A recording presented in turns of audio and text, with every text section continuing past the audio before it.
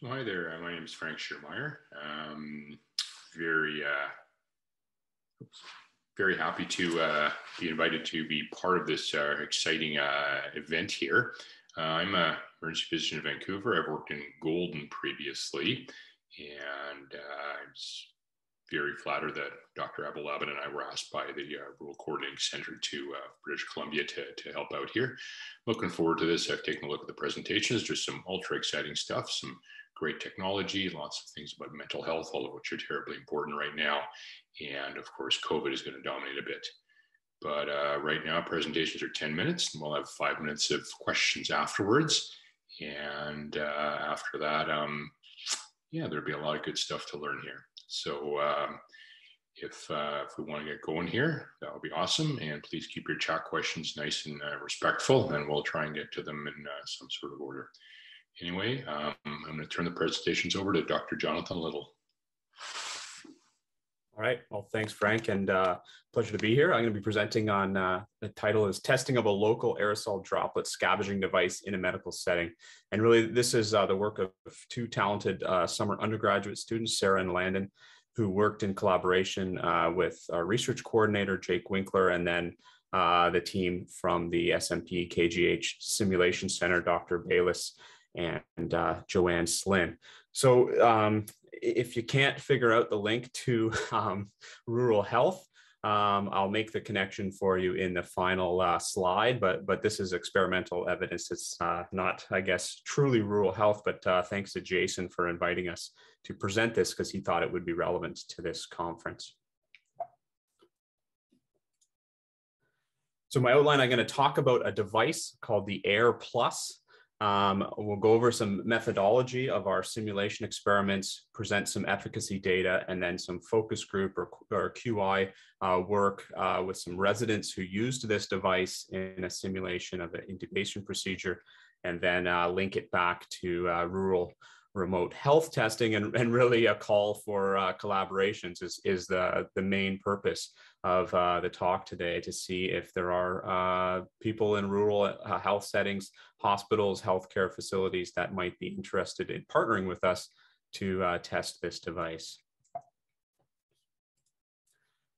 So the AIR device was developed by a Kelowna-based company, a group of entrepreneurs and investors in Kelowna, right near the beginning of COVID. And probably you remember at the beginning of COVID, when the droplet and aerosol debate was going on, you probably saw in the news that dentist offices were all closed down, and it was all over the news that dentists and hygienists and dental office staff were at the highest risk for airborne disease transmission. So this led to these dental offices being closed, a bunch of new protocols being put in place, and these entrepreneurs invented and made right here in Kelowna this device called the AIR, which is this dome device. It's essentially a dome that can protect against droplet and splatter, and then it's connected through to a fan that sucks and pulls air in, and then through a HEPA filter and recirculates the air, clean air, back out into the room. So we partnered with them very early on when they had a prototype in order to test this with the engineers and fluid mechanic engineers, Sunny Lee and Josh Brinkerhoff, at UBC Okanagan. So you can see some computers, flow dynamics, computational flow dynamics modeling that we did with the device. And then we did some captures with special cameras and glow germ in order to test or see whether this device was actually working. It was promising, and it's actually been implemented in dental offices, but we thought that there might be a possibility to adapt this device or use it in a healthcare hospital setting in addition to dentistry. So that's what this summer project was about. So what we did, we partnered with the KGH SMP Simulation Center. Some of you are probably familiar because I know that they helped train the rural physicians from this setup here in Kelowna. So we used the AIR device in this simulated hospital setting. We had a nebulizer here, which would simulate breathing, releasing droplets and beads into the atmosphere. We had a particle counter, which is shown in yellow here, which was positioned at where the physician or healthcare provider's head or face would normally be. And then we would have the air device positioned either 15 centimeters above the breathing or the pretend mouth here, or 30 centimeters above. The air device was designed to be done at 15 centimeters, but we realized very quickly many medical procedures you need more. You need 30 centimeters to get your hands in there, which is different than dentistry. We tested this in the supine as well as the full Fowler's position. And what we did in the nebulizer, so this would create aerosols at the using little tiny plastic microbeads. So we would aerosolize these into the air for about 18 minutes at the rate of breathing. That's about 2 meters per second.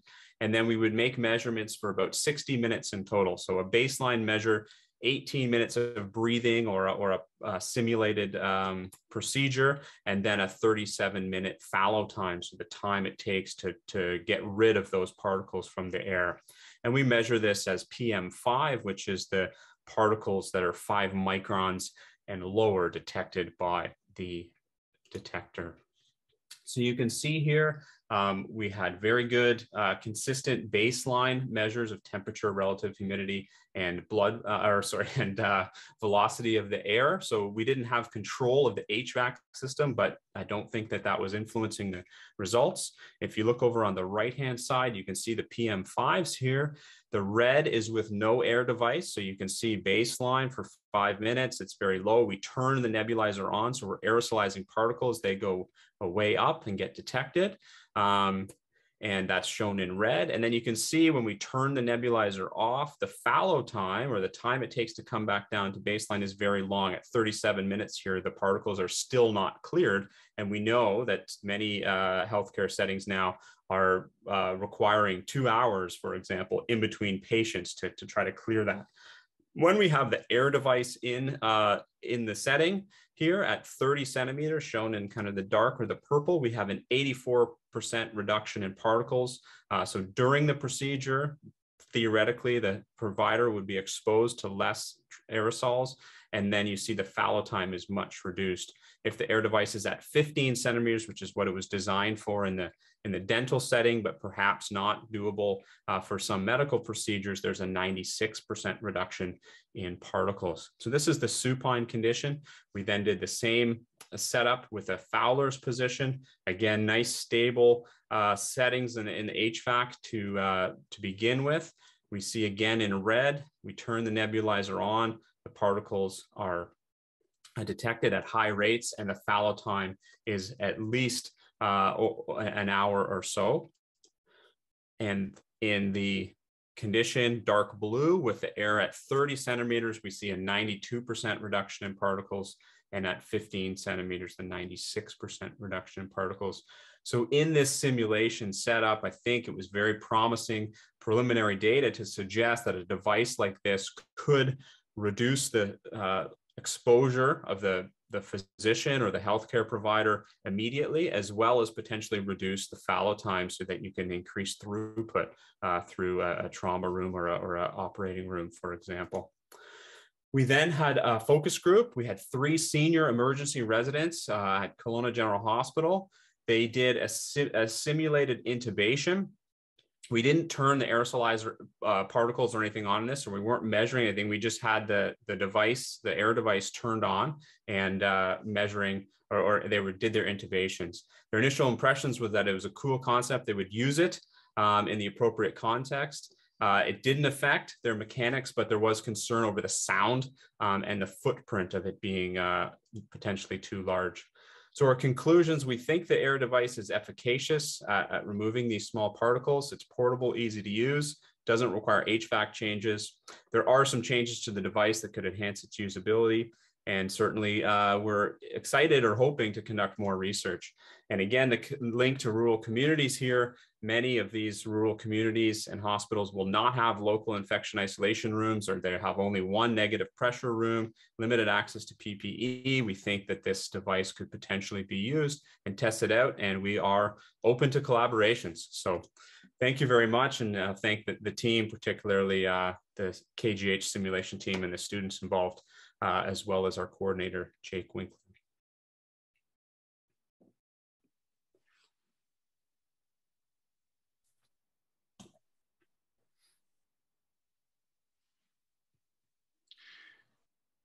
Thanks, Dr. Little. Just a very, very impressive. I noticed MyTax was involved. Can you explain their involvement and maybe what MyTax is for the audience?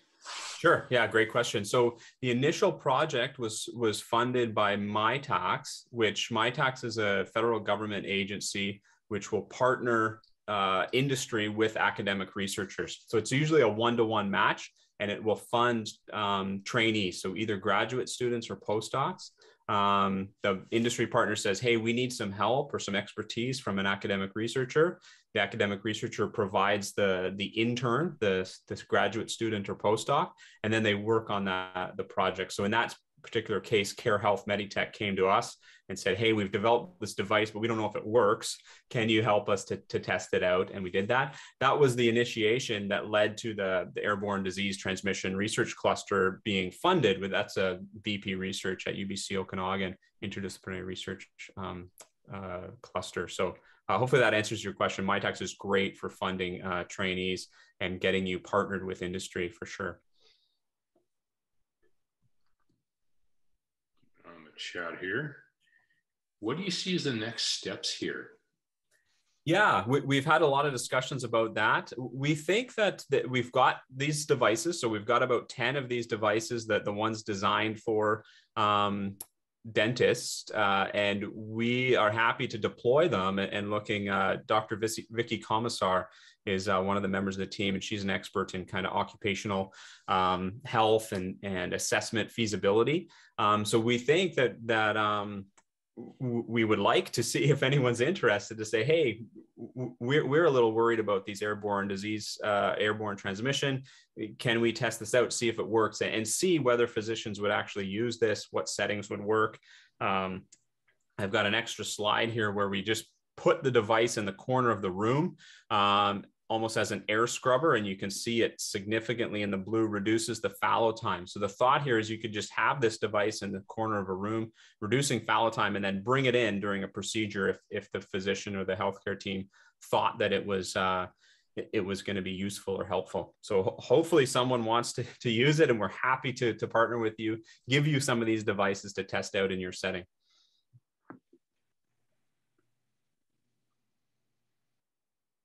All right, a couple questions in the chat here. Hang on, right there. I see Dr. Figursky's got his hand up as well in the. Yeah, I was just wondering, it certainly seems to protect the doctor from the patient. What about the idea of creating a vacuum over the patient's face in a supine position? Yeah, and so sorry, are you talking about? I'm wondering if the patient is exposed to more droplets. So the modeling data would suggest no, and we've done some imaging data that, during simulated breathing, the device will suck up 99.9% of the particles and droplets. So I don't think the patient would be exposed to more, but certainly this is, maybe another test that we would need to do in different settings and different AGMPs and that sort of thing, what it would be like. But it does seem like it's powerful enough, if you want to view it that way, to suck all the particles in. Yeah. Great presentation. Thank you. All right, thank you. I don't see anything else in the chat, and I believe this is a nice segue to Dr. Figursky. Okay, thank you. All right.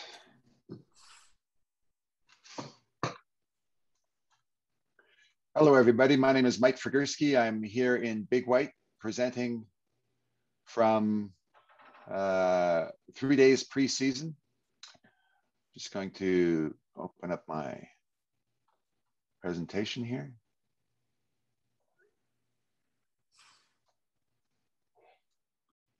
All right.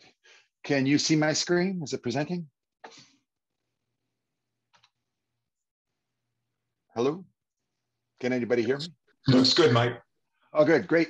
So mine was also MyTax NSERC project. We're on our second rounds of a MyTax cluster. I'd highly, kind of a side bit, I'd highly recommend NSERC and MyTax as a go-to. They have representatives you can approach directly to find which of the many government programs would apply to your idea. What we did, I used to be the pedo rep for South Okanagan and wasn't entirely happy with the choices in EMR. So we went to an open source EMR, and we've been developing it for about 8 years. It's GPL, meaning that nobody can really profit from it. Anything you create has to be released to the community, but there's a huge development source internationally, and it's probably the best community for EMR development in the world. The website will be on the final slide. What we're looking at here, last year we used edge transcription, so basically just a device while I'm in front of the patient to close the visit with a dictation, the actual dictation, and then it would appear on a screen in front of me and I would correct it in front of the patient. And I think it reduced the potential for errors or miscommunication.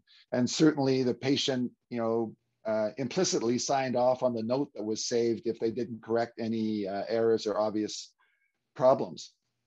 And then I thought, wouldn't it be great if we could use AI to not only correct the note, but then pull structured data in a straightforward format that the patient and the physician could look at the same time and decide what goes into the record.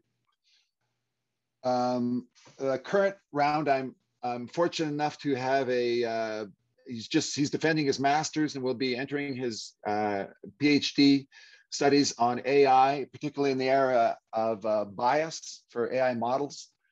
And Deb Sarkar is working with me at an office at Academy Hill near UBCO to further the technology. What we've done is we use an all open source EMR. I won't show that. And we're following a model that I saw advised a while ago called the golden pair, where a single clinical physician partners with a technology expert and long and deep on a made to suit platform. The man pictured in this image is Sam Raina. He's a developer in India who will be coming here in January, and he's been working on this project full time for about 5 years now. And he's got extensive experience in OpenEMR and has been very useful in adapting it for the BC and Canadian market. So far, he's implemented video directly into the EMR, SMS, email, chat functions, a full portal with patient access. Here's just a view of how things look. This is the provider's view. This is the EMR on the left. That's what the doctor and the staff typically work with. It's also geared to mobile with responsive web design. So there's an app we've developed for Android that so the doctor can pretty much do anything quickly on the mobile, and things can get patched up at the back end with the workstation. Here's the patient side. On the left side is the patient portal where they can access documents. You can control what they see and what they don't see. They can't post their own, although the functionality is there. I haven't chosen to implement it because I wouldn't want to miss something that they've put in there. And on the right, an example of some of the login screenshots and the mobile SMS messaging. Quick look at the data structure. Basically, we're using a data lake. So an S3 bucket, which is a non-relational database. Basically, everything gets pushed to that, which allows you to do so much more with the information. Rather than just use it for the EMR, you could quickly scale a web app that would pull certain information and use it for whatever purposes you wanted. What Deb is working on is, the vision is this, to have a dictation, one button dictation that creates an audio file that is sent to Transcribe Medical, AWS, and pushes back a string text of all the machine learning, what it believes the dictation was. And that is corrected and then resent into AWS services, Lambda services to Comprehend Medical, which extracts structured data that can be tagged and directly ported back into the EMR or used for other purposes. Since AWS moved to Montreal, we moved all our production and development models onto their servers, and none of the data leaves the country. And we found that platform very efficient and economical because you don't get charged a lot of data when you're working within the EMI or within the AWS environment. The main two services we use are Transcribe Medical, which is basically a speech to text service with a heightened medical dictionary. We also use Comprehend Medical, which is uses machine learning to analyze line by line within the note to look for context of index context, say diagnosis codes, medication codes, locations, anything that might be relevant to the patient experience.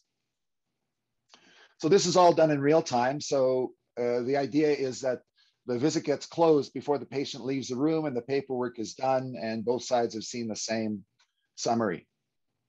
I'll pass things on to Deb, if I may, who's joined us from Kelowna, and he'll talk a bit about his side of the process.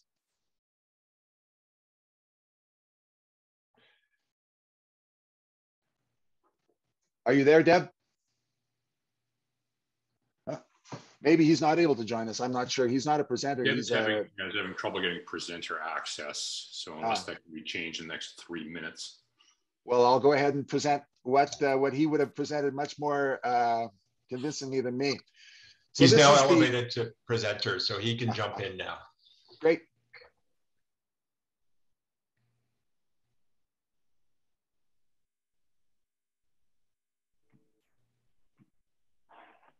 Hi.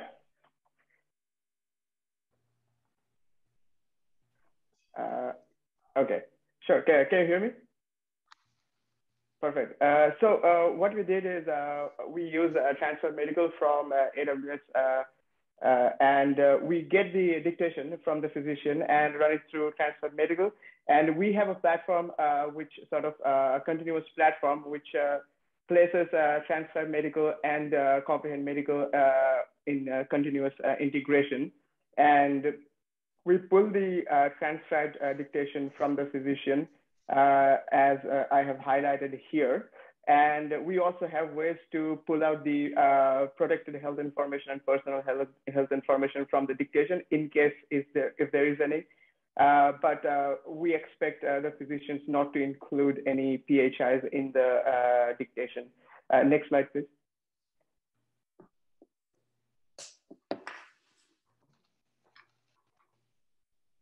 And here is how the data after it looks like after Comprehend Medical. So we Comprehend Medical allows us to drill down to the phrases that are important in the dictation.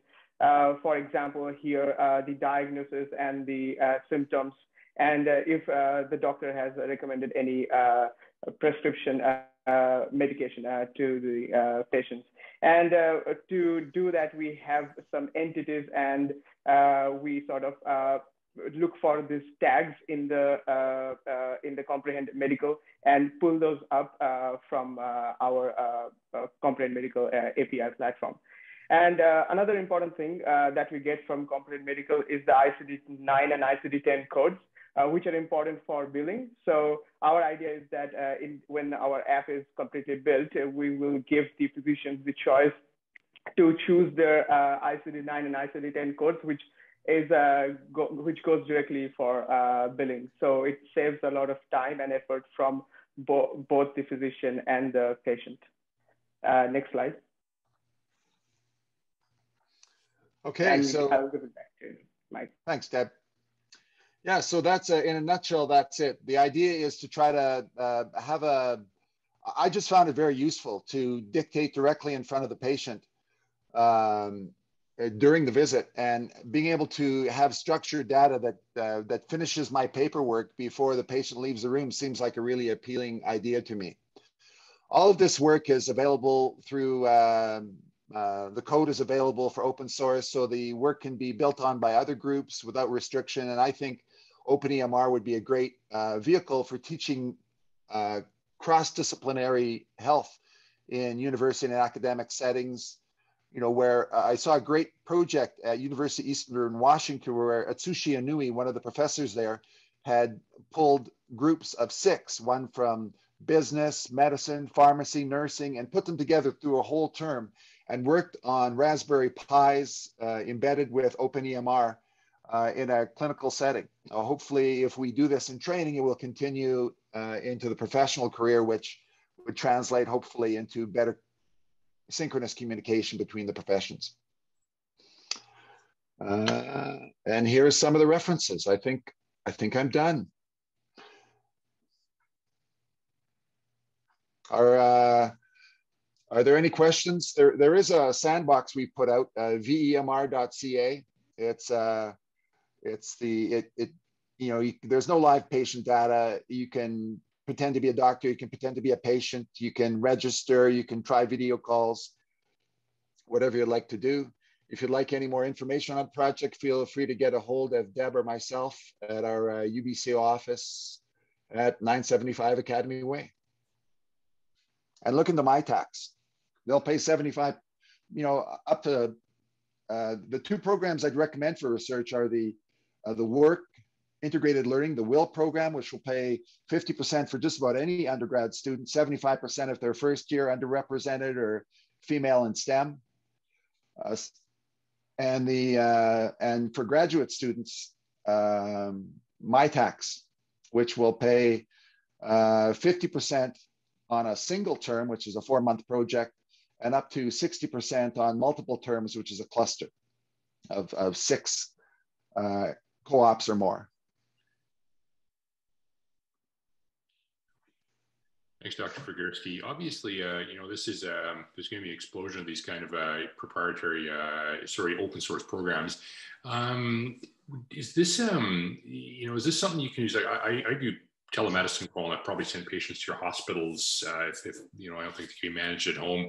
Is this something that can be used with telemedicine, chats, video images as well? Can any of that be integrated in there, or is it primarily dictation, no images, that kind of stuff? No, you can share your screen. You can, because of the schema, it uses a MySQL database on the back end, which is a well-recognized, very common database structure, and all the tables are mapped. So it's very easy to for somebody who's not familiar with the program to pull and push information once they've been allowed access. You can do direct video calls from within the EMR. That includes sharing your screen with the patient, or they can share theirs with you. You can do chat or voice calls directly within the EMR. So you can do all those things. Flowing nicely into that question from Dr. Johnson, does your program produce a patient health record that can be ported to other systems or printed out? Yes, OpenEMR produces CCD documents, clinical care documents, internationally recognized clinical document architecture right out of the box. So you can, it all depends on, and that's where this work is hoping to take it, because, if I see a patient once or twice, I work on a ski hill, so I don't see patients typically longitudinally, so I don't have a lot of their backstory. But if I were to see them a couple more times, it'd be a lot easier to populate the fields in their health record without spending a lot of time in front of the screen. My most important question is probably, how do I get a gig at Big White? Well, I think they're always looking for ski doc programs. Keep your eye on the website. I know they're advertising for a nurse right now down at Ski Patrol. So if you know anyone who's interested in that, send them towards the resort. All righty. Well, hopefully you guys have an epic winter there. Thank you very much for that presentation. All righty. Who is next on the docket? That is Eric Ferguson. Awesome. I will just share my screen.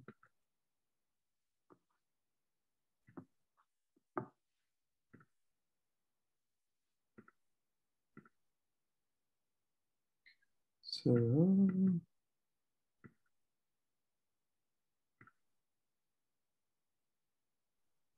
okay.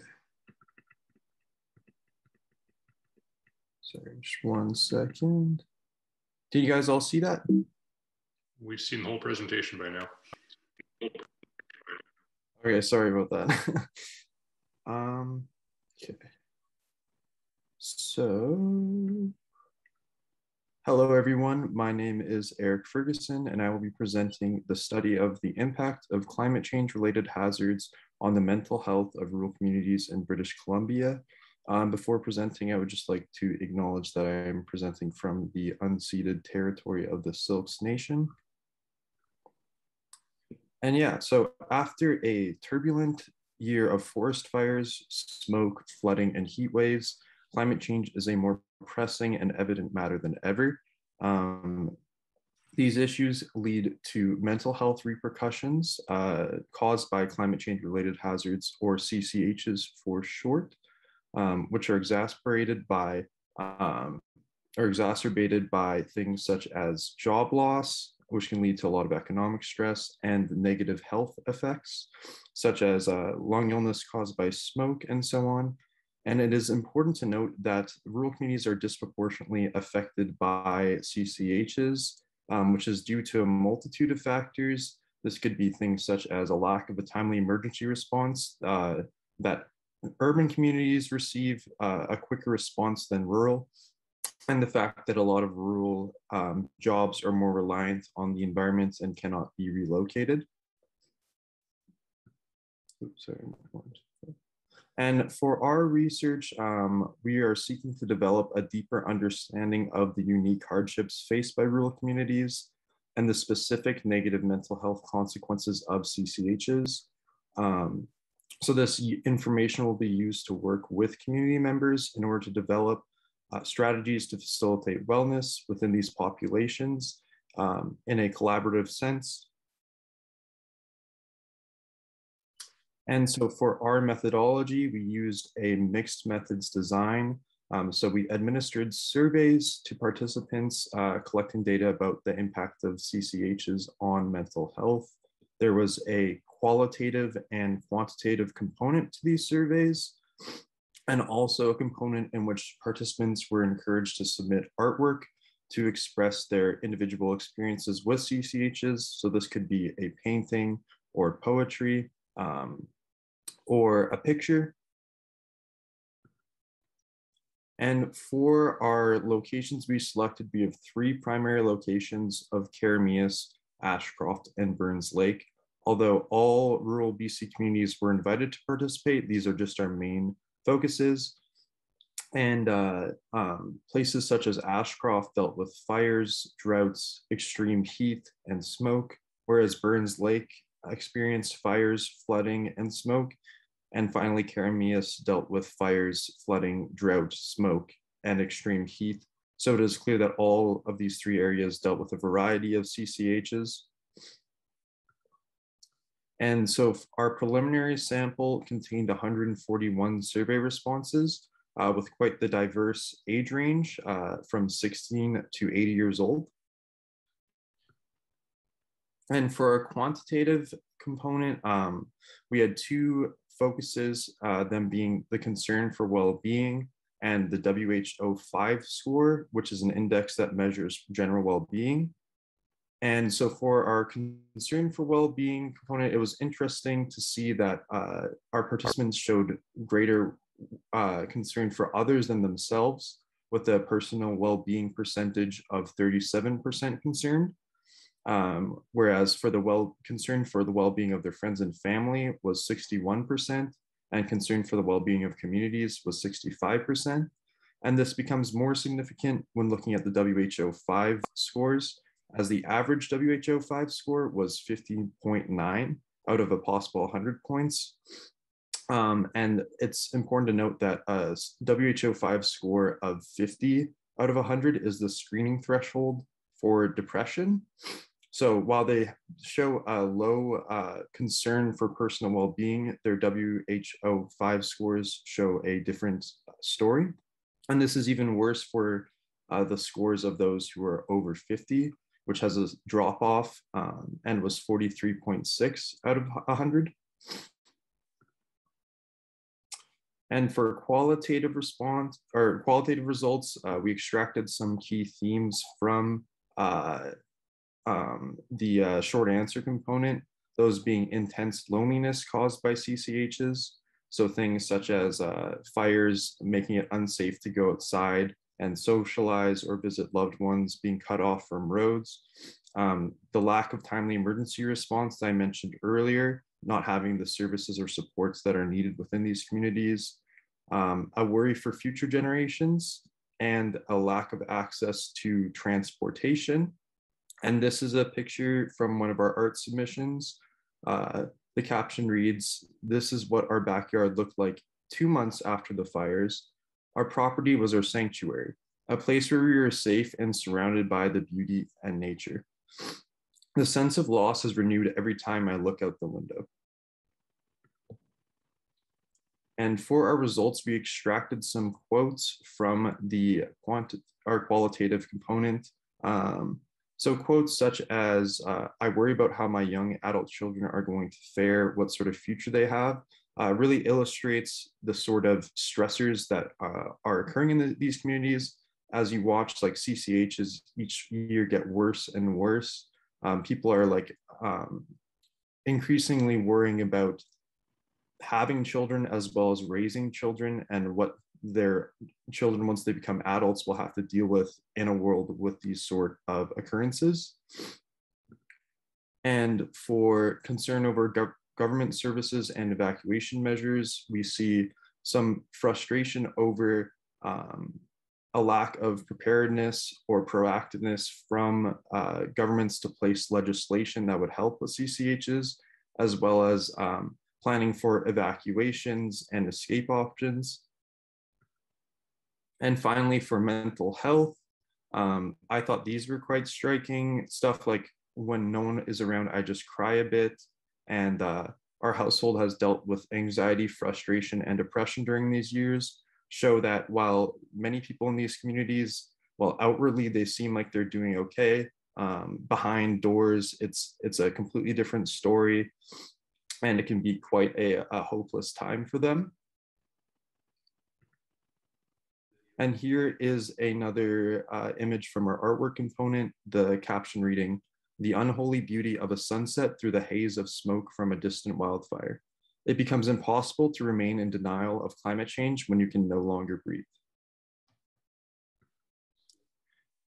So the presented findings highlight key areas of concern. Firstly, that CCH's impact on rural residing individuals, to a worrying degree, as evidenced by the WHO-5 scores, which indicated depression. The age of rural populations experiencing significantly worse mental health highlights a need for increased senior support in these areas. And then there is a clear need for an increase in services that are more prevalent in urban communities.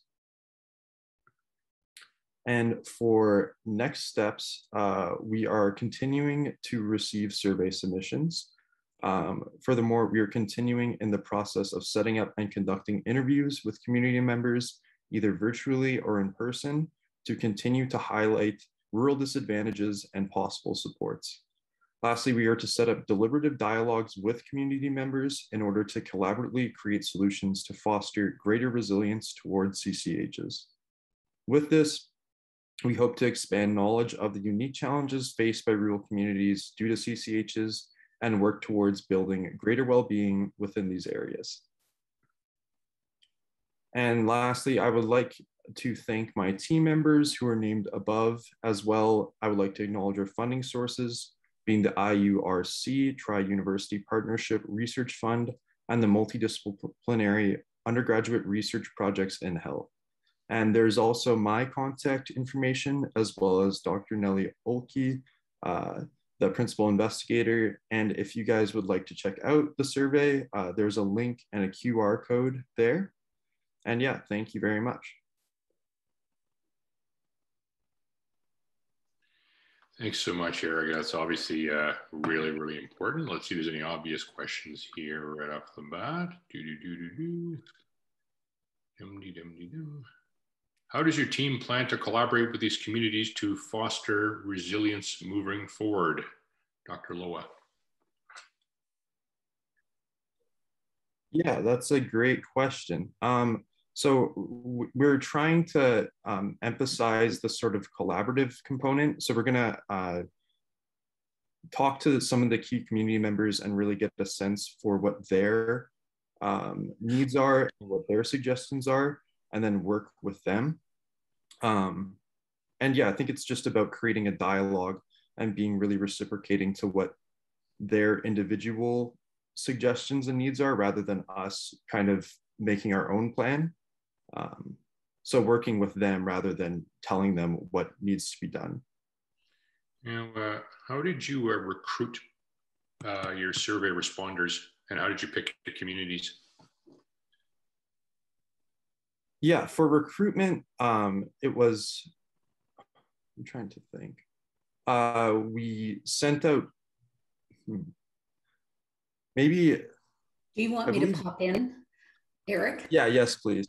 Okay, it's Nellie here.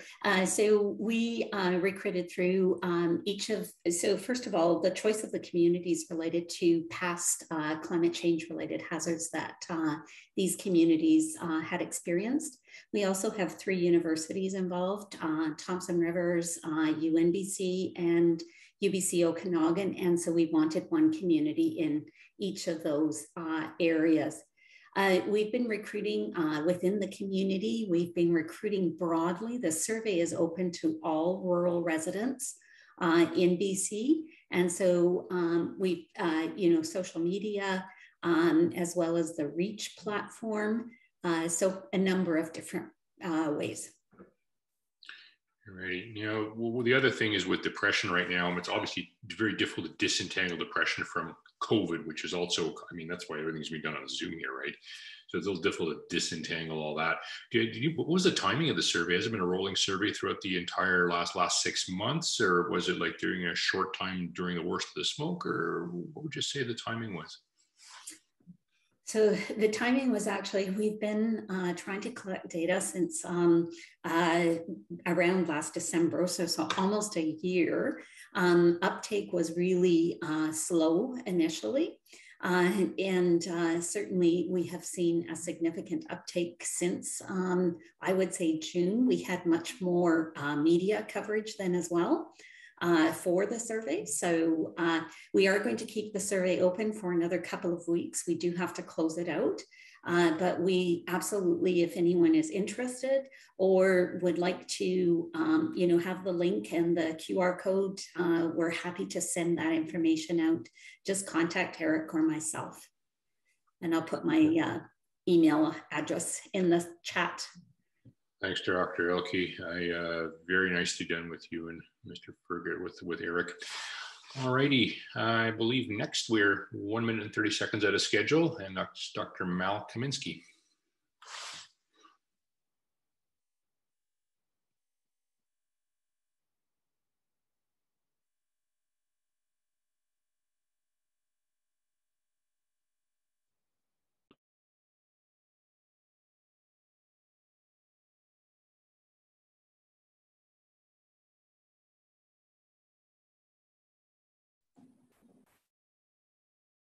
Okay, just going to check, you can hear me? We can, Mal. Excellent. All right. So thanks, everyone. My name is Mel. I'm an academic family physician at UNBC, and I'm really happy to be able to chat with you guys today about a study called Life on the Therapeutic Range, where I explore the quality of warfarin management in Prince George. So for those of you who may not know, who aren't physicians, warfarin is a very old medication that was used as a rat poison for, well, still is being used as a rat poison for a number of years, but in humans, it is used to thin the blood for those who need blood thinning. So people who have had pulmonary embolisms, blood clots, and some cardiac conditions. Now, there are new medications on the market called DOACs, and more patients are moving away from warfarin towards these newer medications. But there still remains quite a bit of the population of patients that need blood thinning that remain on warfarin because it is quite an inexpensive medication, and it is good for any and all conditions versus the newer medications are limited in some of their conditions that they can cover. One of the problems with warfarin, though, is you need to make sure that your blood is thinned just right. And so you have to periodically undergo a test called an INR in the lab. It's a blood test. And as you can see, if you don't stay kind of within the range there in the middle where the side effects are the least, then you risk getting complications on either end. So if your blood is too thick, you can get complications. And if your blood is too thin, you can get complications up to and including possibly death. So that was the quick preamble on the medication that I'm studying. And the reason I'm studying this medication is there was a study published in 2019 looking in Canada for patients who are on warfarin, how good is the control that they are on? So their INR, that blood test that they do, how often is it in the correct range where good control is considered to be over 75% of the time? And we end up with a 56% of patients who have good control. Now you may wonder, is this good? Is this bad? What does this 56 mean? So compared to the US, we are actually doing okay. However, compared to some countries in Europe, Denmark, Sweden being the two illustrated here, there's clearly room for improvement. Now, this is where my study comes in. So when the study was published, it was using data, a database that we know underrepresents rural, remote patients, communities, and providers. And even within the article itself, the authors mentioned that there are huge geographic variations across the country in terms of the control of the warfarin. And so my question is, how do we compare to the rest of Canada? We are in Prince George, a remote community. Are we at par, or are we below or above the control that we see in the rest of Canada? So how I went about assessing this is I requested access to the EMRs of family physicians in Prince George. We all use the same EMR called MOIS, so that made things a lot easier. I then ran in each clinic several reports, 6 of them per clinic, that identified a variety of characteristics around the patients that I was interested in. I then had to cross-reference the data within these reports. I cleaned up the data, and then I calculated the time in therapeutic range. Now, I think one thing that's kind of neat about my project is while I applied for ethics, ethics was not actually needed. And you may wonder, okay, well, Mal, how did you manage to not require ethics when you're dealing with sensitive personal health information of patients that you are now taking out of the clinic? And clearly I have no relationship with these patients whatsoever. And I want to just chat very briefly about a process called hashing, which, as far as I can tell, is not very well known among health researchers. And I thought perhaps that might be helpful to some of you. So the idea behind hashing is to use personal information related to a patient. You then put it in a black box, which is a computer program that uses an algorithm to create a unique identifier for that patient. And the neat thing is that unique identifier is the same regardless of where the patient is. So if you were looking at something in the clinic and then in the emergency room, as long as you inputted the same personal information about the patient, the same unique identifier would be spit out by the black box. And this is the reason why I managed to avoid ethics, is because this unique identifier cannot be back engineered. You cannot put this unique identifier into the black box and spit out personal information, nor can you look at the unique identifier and figure out how it was coded. And I'll give you a very practical example. In my study, I used birthdays and health numbers for my patients, and you can see the type of unique identifier that got spit out. So all the data was uniquely identified in this way prior to leaving the clinic. And thus, when I got home, I was able to see the same patient across multiple reports and collect their data all together. Now, the other question that you may have is, okay, so how do you actually calculate a time in therapeutic range? Because normally what happens is patients go to the lab every however many weeks, and you get 2 data points. So the way we calculate time in therapeutic range, which is an internationally accepted way of calculating things, is we take the difference between the 2 values obtained by the lab, and we interpolate how those numbers change so that we end up with a linear increase or decrease of INR, where we have an INR value for each day of the week. We then take that data and we put it into a histogram, either per patient or for a whole population of patients, as I did. And we can, for example, here good control is considered between an INR of 2 and 3. You can see what amount of time patients are spending within that good control range as opposed to outside of it. Now, in terms of my study, I managed to actually recruit 1/3 of the physicians in Prince George. This is not as good as I wanted to, but not bad considering that I conducted this project in the first 6 months of the COVID pandemic. And as you can see, I actually accessed over 28,000 patient charts so that I could find the around 500 who are on warfarin.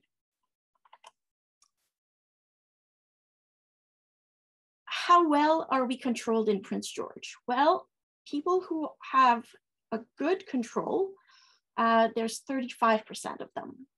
Those with poor control, meaning they spend less than 60% of their time within the correct therapeutic range, is 27, with the intermediate range being 39.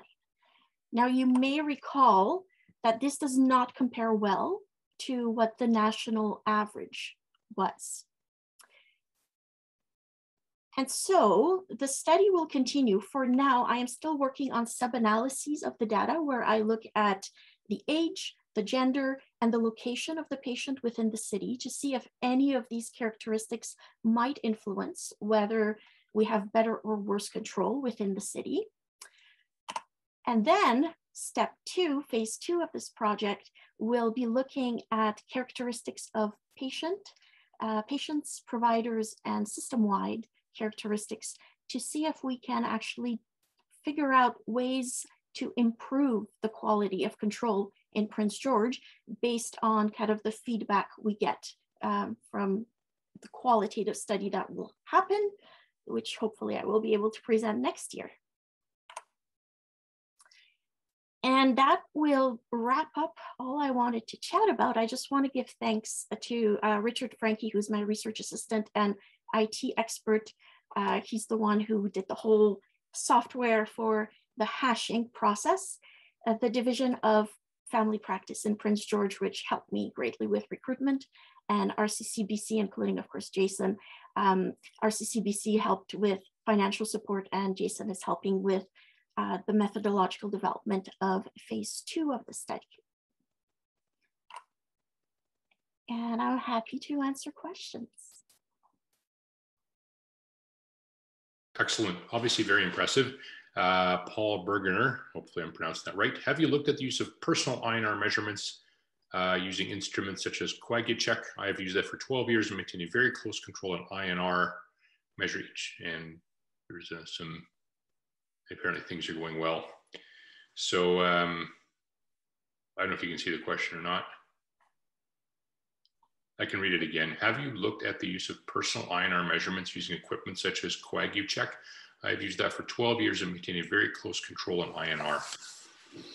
So, oh yeah, here's the questions. So I have not, Paul, but I am aware of them. I came from the University of Calgary, and our academic clinics used them all. So patients could drop into the clinic, not see a physician, just get the INR checked by one of the MOAs.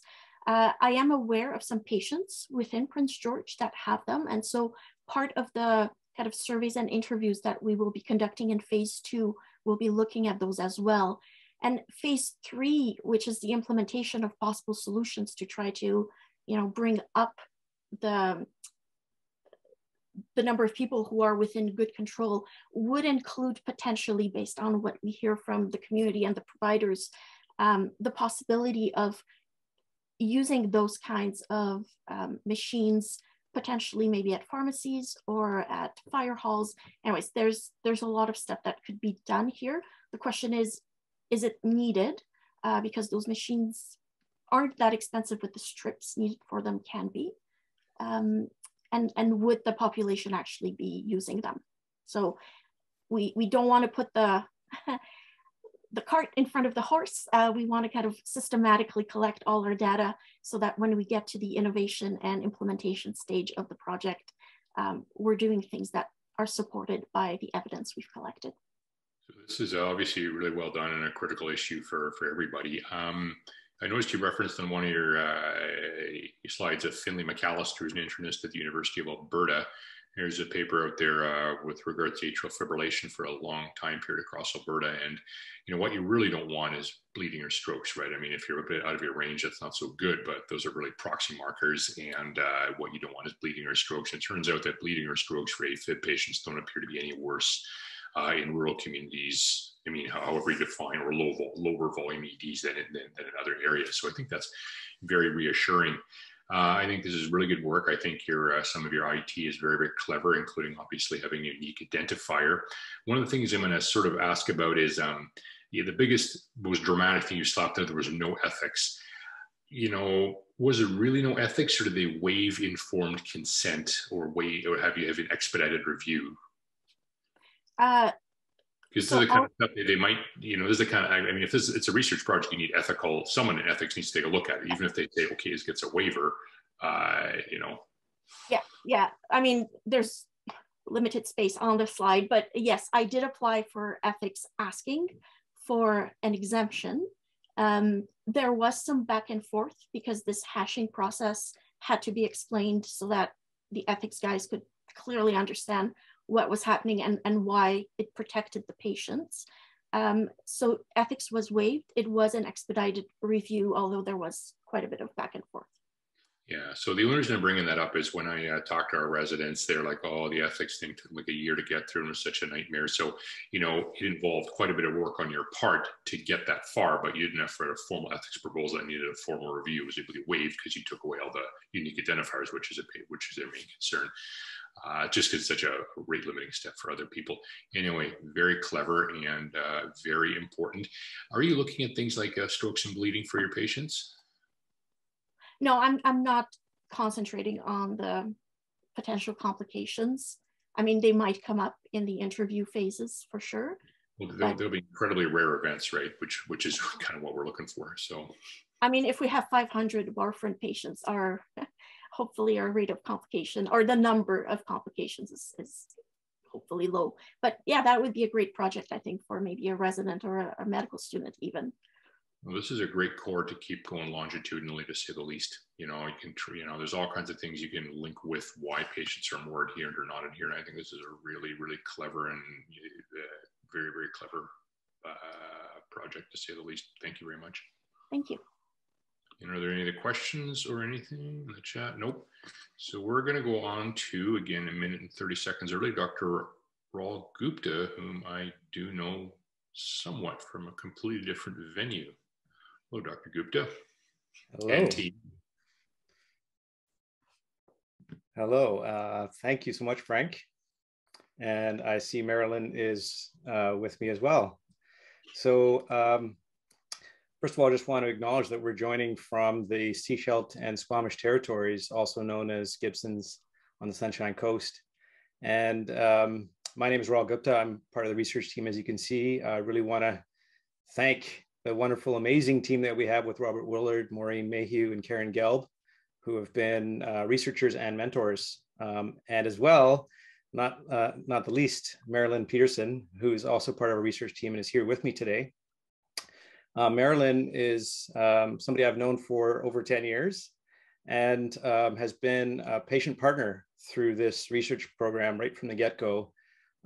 She's participated in the programs and then has been with us through inception, through design the research question, through recruitment, through the process of looking for funding, through collecting the data, attending the events, and then actually supporting us even in the writing of the publication. So huge thank you for Marilyn for all you've done and for being here today as well. Thank you. I wonder if you just want to say a few words before we start sharing some of our study. Great, thank you, Raul. Good morning, everyone.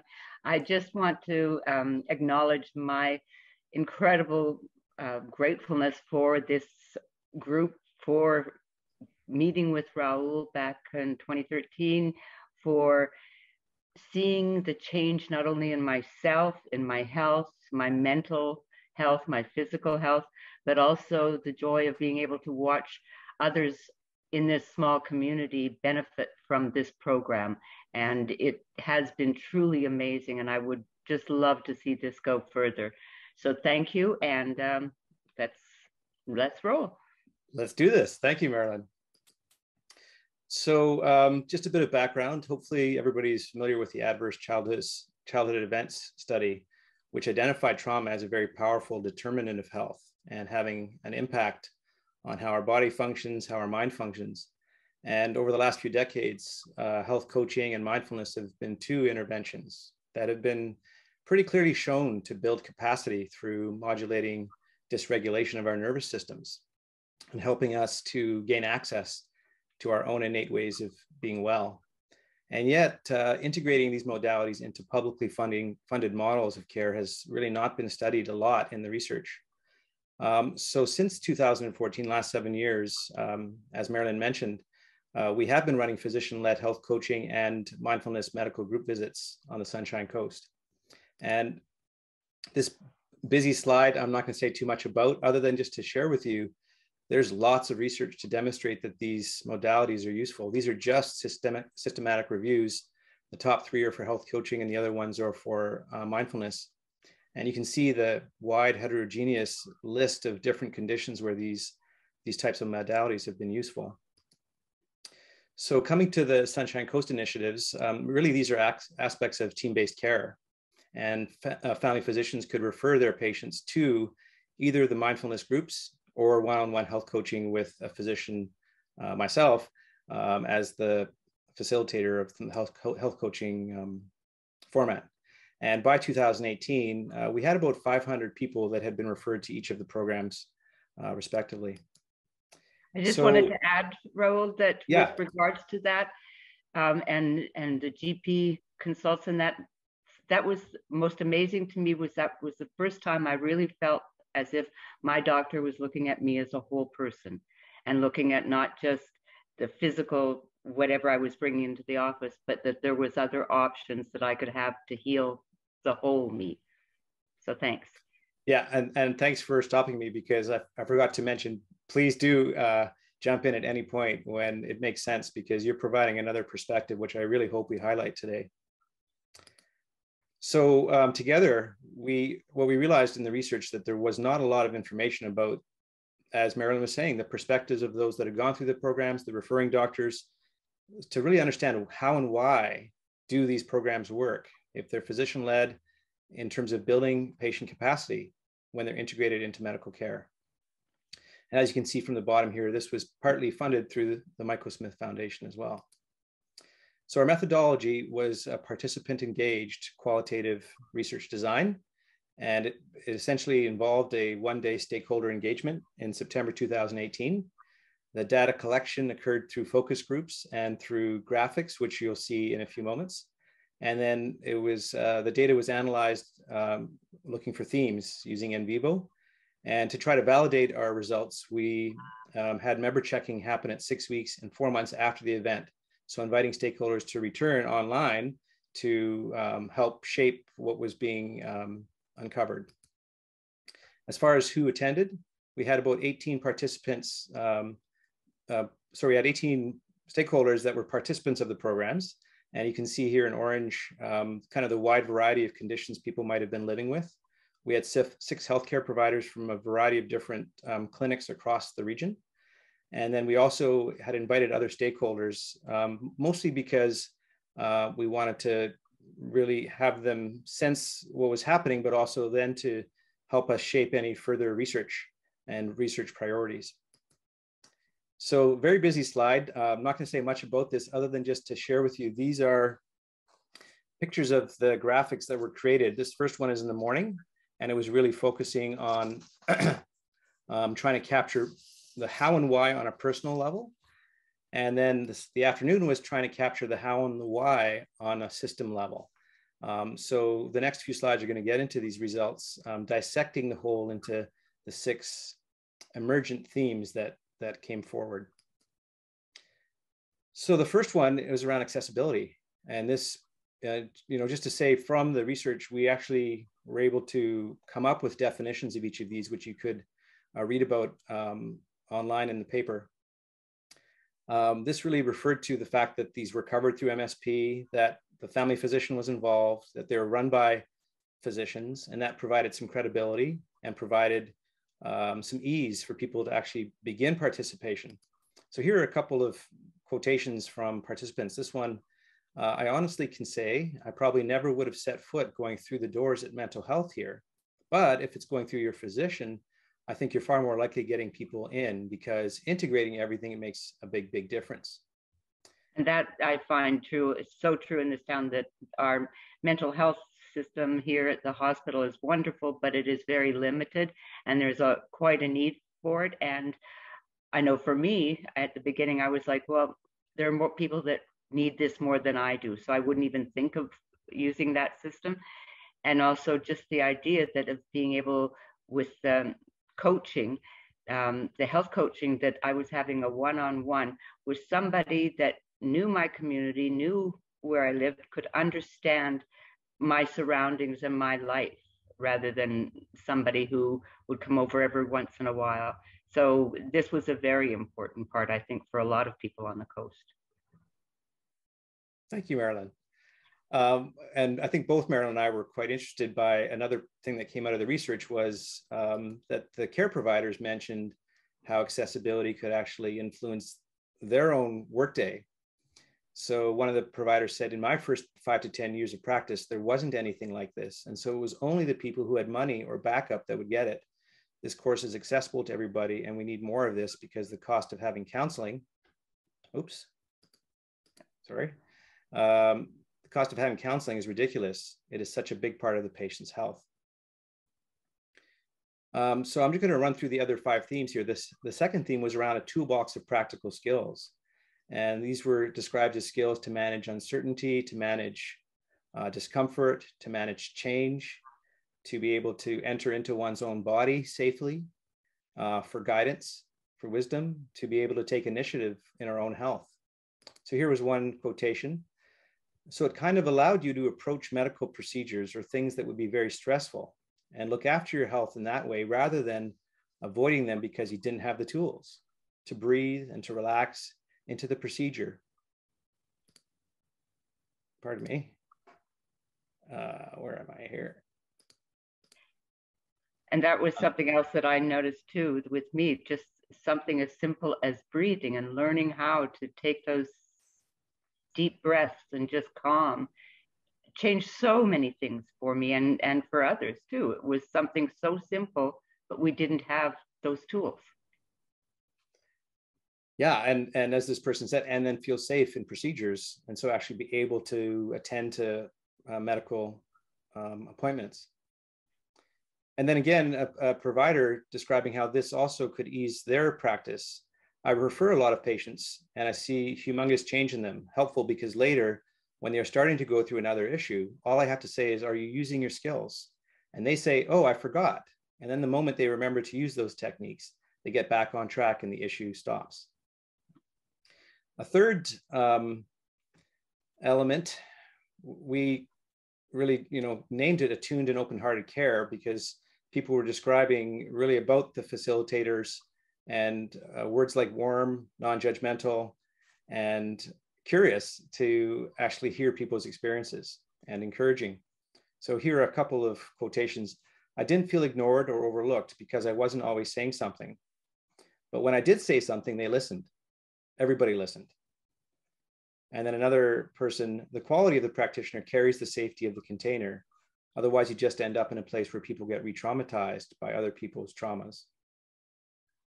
That I found so very true, that the respect and the warmth and the caring in those rooms were amazing. You would sit in absolute silence, yet feel like you were being held up and protected by so many.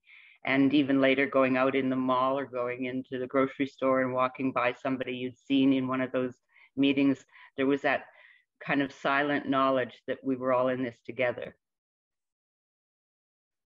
Thank you, Marilyn. So then the next theme was around generating hope and self-efficacy. And this really was speaking to people's sense that they had a greater ability to take new perspectives, to try on new behaviors, and to build their self-confidence. So here's one person who said, neuroplasticity became my new favorite word. Just because my family had this self-destructive pattern around alcohol, it wasn't a sentence. That no matter how hard I try, I'm going to end up like this. Being able to have that bit of kindness inside, there was a lot of optimism, a lot of hope. And another participant helping me see that I had a decision and some control in my life and in my body. Whereas I felt totally, no, diseases, illness, surgeries, those were beyond my control. That empowerment was amazing. So the fifth element, addressing the health of the whole person. And here people were speaking about the value of being able to explore various dimensions of our health, not just our physical health, but possibly our emotional health, mental health, and even spiritual health. Looking beyond just prescriptions and looking at beyond symptoms to maybe root causes. And through that, actually discovering that there might be inner resources within that we could tap into. So here's one participant. The fact that my doctor, instead of just writing me off, gave me an option that wasn't a drug. It gives you a chance to thrive and learn to live instead of medicated where I didn't even know who I was. So true. And then this also was one where we heard the kind of how and why from a referring provider's perspective. It's been helpful, so we don't need to continually investigate the same irritable bowel symptom complex. It's helpful to have another management plan. So the last one, shared humanity and connection. And this really was speaking to that sense of having a sense of safety, a sense of resonance with each other as peers, with providers, and really that sense that you're not alone. Everybody actually has their own ways of suffering, and that in a sense, it's not personal. So here was a comment from one participant. So you're sitting with a bunch of people from your community, and they're all different ages, sexes, backgrounds, and you're supported because they're all saying, I'm struggling too. Now it is more a point of pride to say you've done a mindfulness program than it is a point of shame. And I so agree there. It's wonderful. And now everybody that I meet and who's strugglers, have you checked out the mindfulness program? You should talk to your doctor about that, because I believe this is a program everybody should have.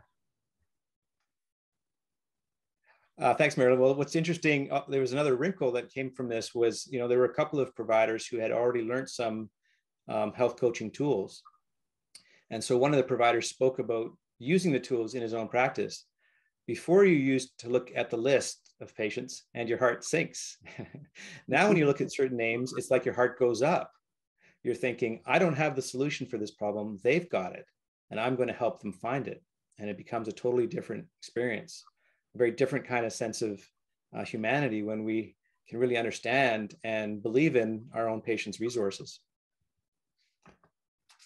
Just going to check our time. We're getting close to the end. So just discussions piece here. Hopefully you can see that these themes work as a network. And really the two key things that came from it were a sense of connection and empowerment. Connection to oneself, connection to mind and body, connection to peers, connection to the community at large, connection to providers, and that through all of that, there's a sense of empowerment that can be built, a sense of having some skills, having hope, and that actually there's this reciprocal piece to it, that empowerment is happening not just for patients, but also for providers, a sense of having a team approach, and the sense that some of the distress that we might feel as providers can be lifted, at least in part. Just quickly, the last slide here on knowledge translation. You know, our hope is to engage practitioners who might be curious about these kinds of programs and looking for ways to bring them into their communities, educators who can help with training, that is certainly an important part of it, funders to help with kind of the infrastructure to allow this to occur in other regions, and even policymakers, because it's possible some fee codes might need some support to really make this more viable for healthcare providers.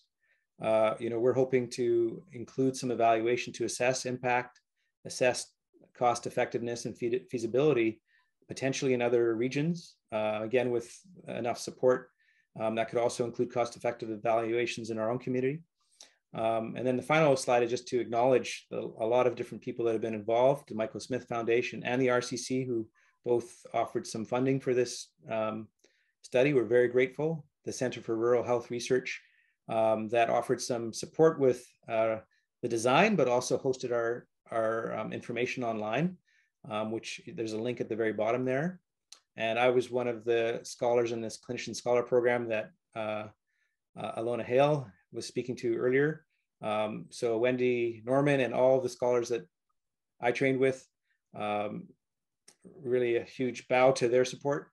Our graphic facilitator was Yolanda Lehman, and Joanna Stanley was our study assistant.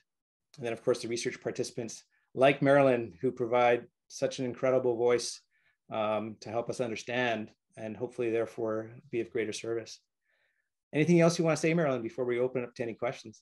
No, I just would really love to see this take off and more positions, more small communities, especially now with everything that's been going on.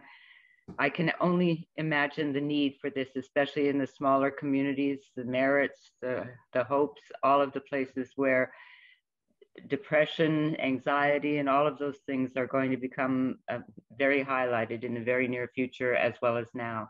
So thank you very much for allowing me to be involved, Raul. As I said, it's changed my life. As you've changed ours. Thank you, Marilyn. Thank you. All right, thanks, Marilyn and Dr. Gupta. A couple questions from the audience, and there's a bit of a break after this, so I'm going to invite Marilyn and Dr. Gupta to stay on till at least 10:30, and even though there's a break scheduled for 10:25, I think we can probably keep taking questions throughout the break. If people want to stretch their legs, feel free to. So questions, Dr. Gupta, did you have to make administrative changes for the HC and mindfulness program, or is it possible to set it up in our current systems? Yeah, great question. I'd say some parts are very possible with the system we have. You know, we are already funded for group visits. So there's definitely some work involved with the infrastructure. I'm very blessed to work at the Gibsons Medical Clinic, and you know, the staff there have been super supportive. So it's really embedded right now in our own electronic medical records out of the Gibsons Medical Clinic. We do the billing there, and you know, I'd say it's pretty streamlined into the community. So even the referral process is all embedded within the EMR.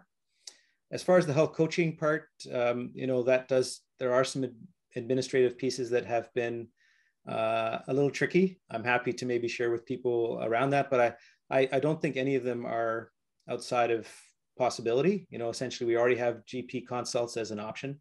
And then, you know, what would be really helpful if we had ways to have mental health visits be more robustly supported. And that's something where I think there's opportunities for some policy change. But, you know, even still, from my perspective, it's like, let's work with the system we have. And I'm really glad to see that there's ways to do this, even with the constraints that currently exist. And another question for Dr. Gupta and Marilyn. Great work. That's from Dr. Anton Meyer. Great work. Raul, do you see this as being built into our MSP system for easy referral and patient access? And Rachel, I would like to second Anton's question. So do you see this as being built into our MSP system for easy referral and access? Well, I mean, I would hope so. There's different pieces to it because, you know, you do need providers available with the skills to do that too. So like, there's a lot of different pieces. There's building, I'm forgetting the term for it, but building capacity within providers. And it's possible that it doesn't have to always be physicians. Maybe it's, you know, with time, if we can find other ways to be more creative with how our system publicly runs, maybe there's other ways to get others involved. So I think there's pieces of getting enough providers available. There's pieces in really documenting how cost effective it might be. Marilyn, I wonder if you might, because I remember in a previous call, you once mentioned that you noticed that you've used the system less.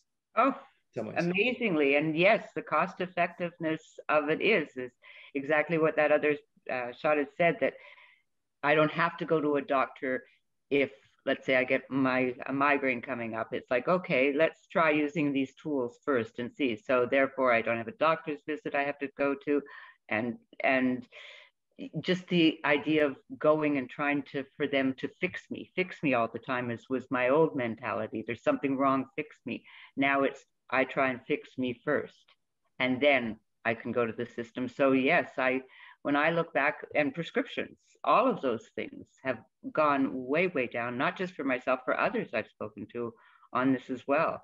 And just getting back into society and getting back into a functioning world and making a difference is really something that is, it's amazing. It has changed my health. It has made me stronger and use the system much less. And I really believe that with this going on, you would find that cost effectiveness.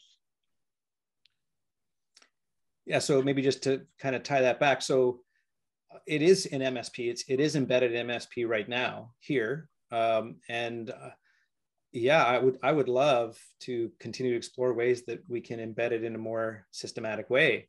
And I think that's going to take very much a team approach. And Marilyn, what you're speaking to, I think, is a really important part of this, where we can actually demonstrate it's cost effective to the system to actually do the work to make this more viable and available in different communities. And not only that, the idea of actually getting the help for us is, as it was saying before, that the cost to go to even a mindfulness course, a weekend course, can be up to $500, whereas who has that kind of money and over here it's a much retired older community and single people and that. And so the ability to have this available to us, as well as the coaching if needed, but to have the full course available to us, plus the follow-ups and the ability to have those monthly group meetings, it's invaluable. Just I'm going to combine one of mine. I know there's a couple questions here. I'm going to combine Dr. Curran's questions with one of mine and rephrase it a bit differently. This is a question to Marilyn. How did you meet? And do you have any advice for the next physician to meet the next Marilyn? And use it. Is that a good way of phrasing it? Yeah. Marilyn, I want to just hear from you next 2 minutes. Okay. How did I meet? I am an adult survivor of childhood abuse. And for me, there was many, many years in my life of abuse, of trauma, of all sorts of things that came up. And I had no idea, as I went through life and got older, and had no idea that all of those things had anything to do with my health. I had 9 major surgeries. I'd had all sorts of things, and never ever did any doctor, did anybody ever try to help me understand that maybe my past had something to do with who I was today. And so for me, it was push all the past behind and try moving forward. And Dr. Gupta was the first person, I believe, Dr. Murphy actually was in there as well. And I think the first persons that actually realized that I was the person. I wasn't just something that here's the prescription, go away, it's all in your head, nice girl, you know, come back some other time, maybe not to us. And for me, having somebody see me as a whole person, as Raul did, and having the understanding through the health coaching that there were, there were some things that were under my control and there were some things that weren't under my control.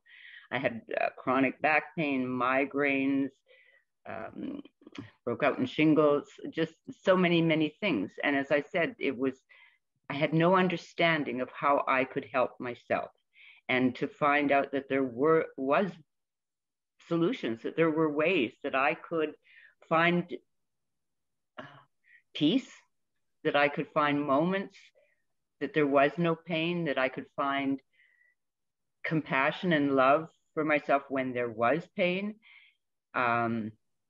and to accept that I think acceptance was one of the biggest things. Instead of fighting it, instead of being tense and holding on to that pain all the time, I was able to release a lot of that pain and to be able to, as I said, accept what my limitations are, to adapt my lifestyle.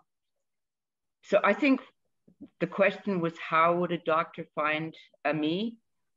Yeah, how did you look to meet? I was in his office, I think probably with, I think maybe shingles was the first thing I saw you about, was when the shingles broke out. And that was it, that looking at a single symptom is what I went in for. But he looked at the whole person and talked and suggested that maybe, or I don't know if it was him, I think it was Dr. Murphy that suggested that Raul did the mindful or the health coaching, and that I might want to try that. And that was in the very beginning. And that helped me so much. But then a few years later, I lost my sister and I went into a depression, and I kind of had forgotten my tools. And I came back to Dr. Gupta. I took the 7-week course, which really opened my eyes. And then the mindfulness monthly coaching. So for me, how do you find somebody? How does a doctor find somebody? When somebody walks into your room, instead of looking at them with what prescription can I possibly write, what's their symptom, look at them as a whole person, as to where they're coming from, or talk to them a little bit, find out who they are. I think you've inspired a lot of people, Marilyn, who want to have people like yourself involved in the research process. So I'm sure you're going to get lots of people wanting to connect with you to understand better if you have any advice. I see we're probably past our time here already, but around advice you might have around your role in the research and all of that as well. Frank, is that what I'm understanding too? I think that's pretty reasonable. I mean, I think putting up some contact information will be important. There's another question from Ron Plowright. And, you know, just because of time-based issues, I think that can be privately deferred. I'll just message you that question privately. Sorry, we didn't get that time-based issues, but I think this is unbelievably important here. We have the patient voice right now. We are researchers, we are doctors, but we're supposed to be doing work for patients, right? We're supposed to be making Marilyn's life better. And there's lots of Marilyns out there. As an emergency physician, I see people with a lot of problems, and I can only address really one of them because of such time constraints. There's just time and effort up front. But I think it sounds like it's made a huge difference in the quality of your life. It's great to hear your enthusiasm and how things have obviously worked out, you know, for you after a really long journey. And I think every attendee here, every panelist here appreciates the fact you're willing to be so open about everything. Thank you very much. You're welcome. My pleasure. If it can help even one other person, that's awesome. Thanks so much for having us. Thank you. All righty, and super patient here, Dr. Anton Meyer, talking about COPD.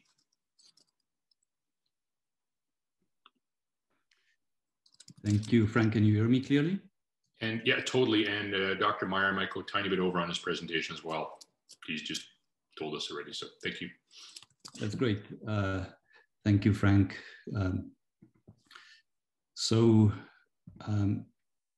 I'm blessed to join you from the unceded traditional territory of the Syilx people in Lake Country, and would also like to recognize the unceded and traditional lands of the Macasli, Tacha, and Binshi-Watan peoples in Fort St. James and outreach areas where this research was done.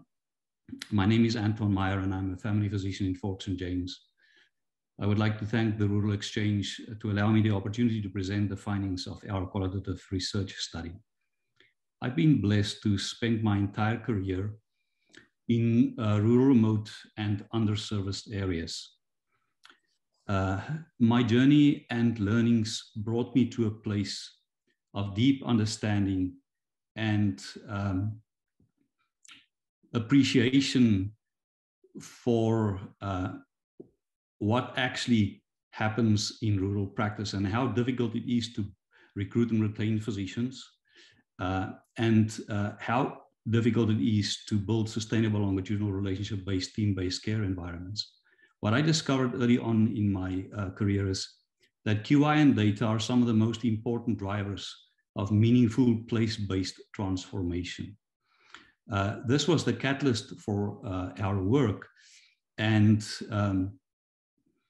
I'm humbled and proud to tell you the story of how we were able to transform the care model in Fort St. James by using COPD as the focus and the driver of this change.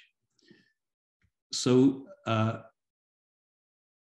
I have, in terms of declaring conflict, need to acknowledge that I'm the medical director of Fort St. James for a number of years, and Kathy Marshall is the executive director.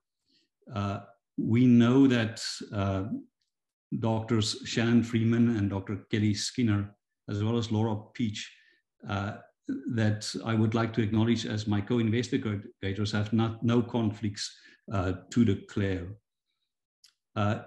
If you look at our work, the objectives of our project were describing the program as it currently functions, describe the development of this program through a comprehensive graphic visualization to articulate the COPD program, develop a logic model, compare the program in Fort St. James to expected routine COPD care, and identify areas of innovation.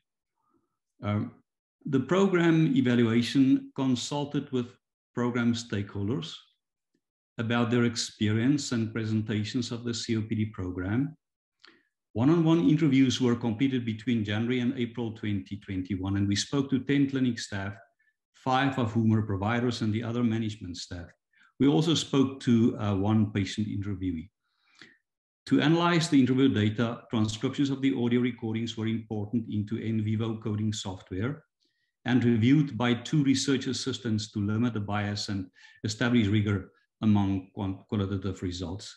Together, they agreed upon a coding framework which was applied to all transcripts and then organized into final key themes. A document review was conducted in April 2021, which included reviewing various clinic documents ranging from provincial practice guidelines, meeting minutes, workflow graphic models, and more. And in addition to that, 60 documents, more than 500 pages, were reviewed, and the results of this project came both from these data sources.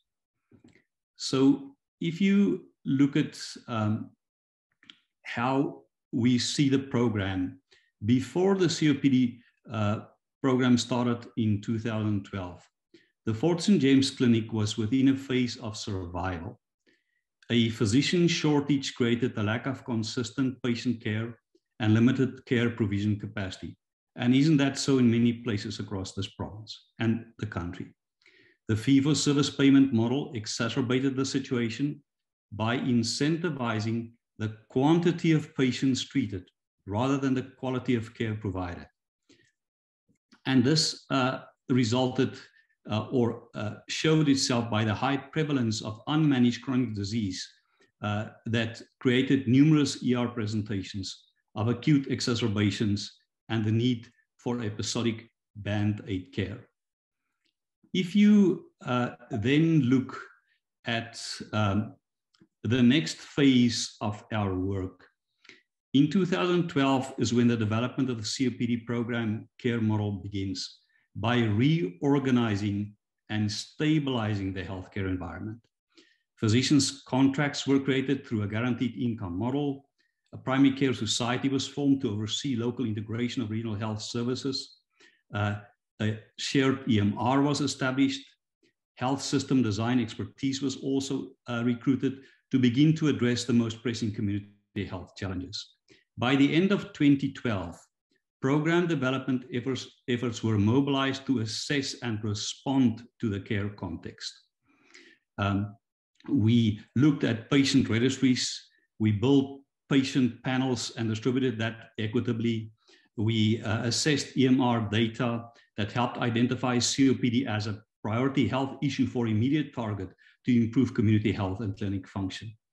Over this 2-year period, we see a shift from acute care management to chronic disease management as an essential part of comprehensive longitudinal relationship-based care.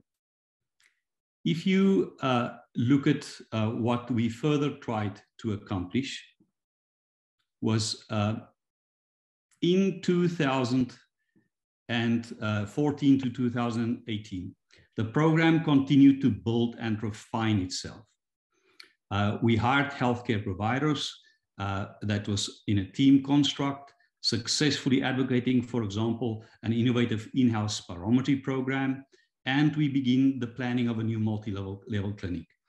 We put training programs in place, building staff capacity, and we created enhanced outreach with specialists in innovative virtual worlds. The clinical practice continued to be improved through continuous QI assessments, iterative PDSA cycles, including regular patient satisfaction surveys, and most importantly, a longitudinal team-based care approach. Since 2019, the COPD care model has aimed to sustain its operations and share the story.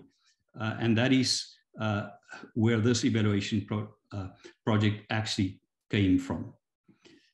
If you look at the program outcomes, 3 themes describe that well: access, capacity, and relationships.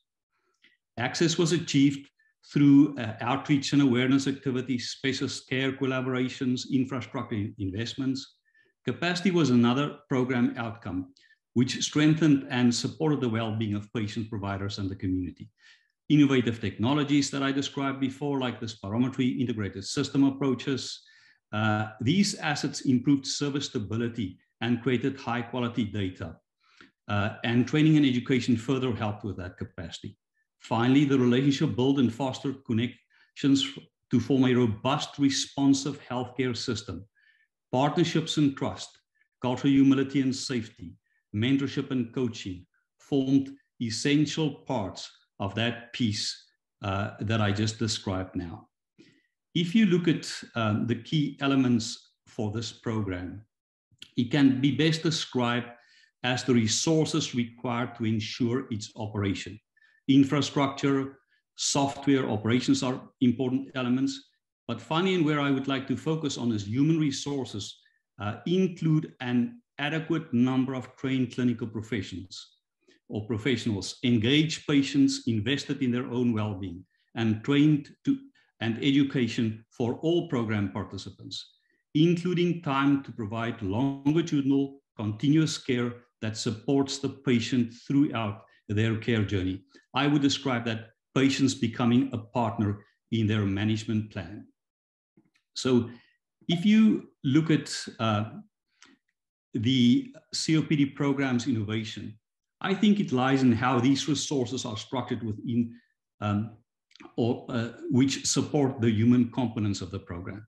This arrangement reflects the 3 program objectives that I previously described as access, capacity, and relationships. And in the context of the Fort St. James Clinic, relationship is the most vital element of this program. Relationships give life to the program.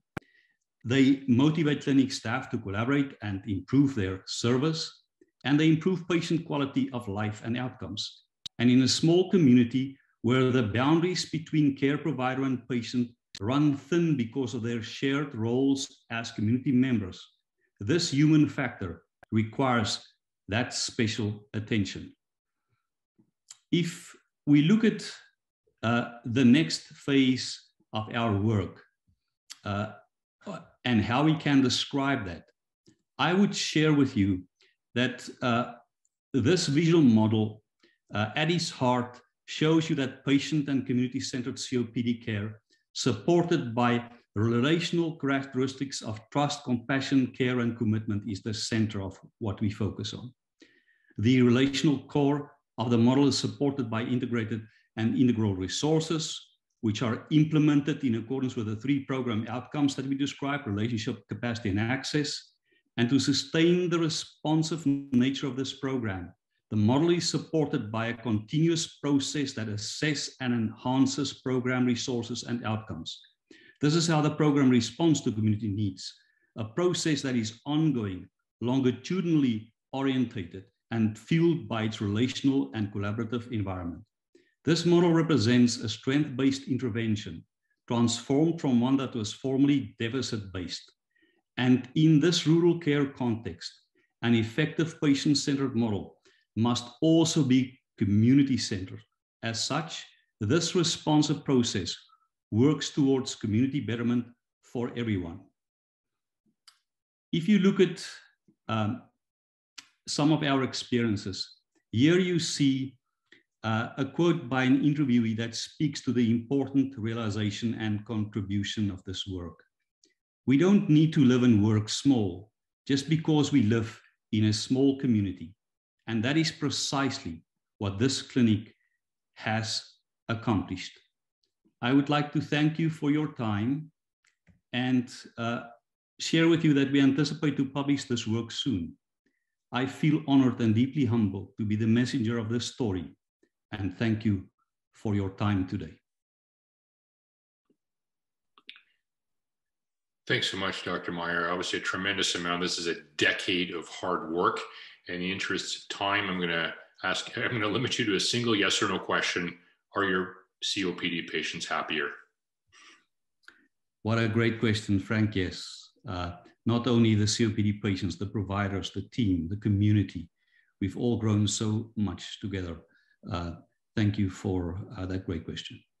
Thank you. And Dr. Curtin and I were just briefly dialoguing here. We thought this is the kind of thing where a voice of a patient partner would have strengthened an already really strong and very attractive looking presentation as well. So thank you very much.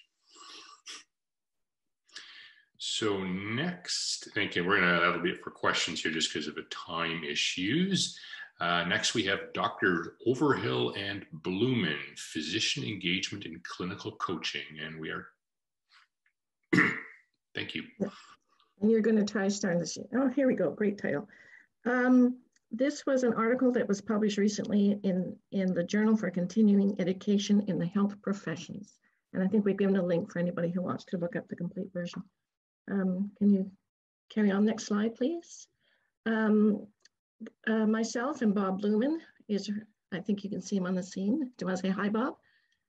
Yeah, I just wanted to say that I was involved as co-developer and co-medical lead with Kirsty in the UBC CPD Rural CPD Clinical Coaching for Excellence program, and was very actively involved in the research, of which Kirsty is going to be talking about. But this is very much Kirsty's presentation. I'm here to only be helpful, as give input as necessary, and answer any questions. So I'm going to turn it over to Kirsty, but I will put in the chat box the link to this research, which was published in a very well-recognized journal, if any of you want to read about it. Bob is calling in from Vancouver, where he's very involved in UBC CPD. I'm calling in from Comox, Coast Salish and Xiamen territories on Cortes Island. And let me acknowledge that I'm in the territories of the Musqueam, Squamish, and Tsleil-Waututh First Nations. Thanks. So this paper, we're writing the coattails of Renata Kalki, who is the primary author of this.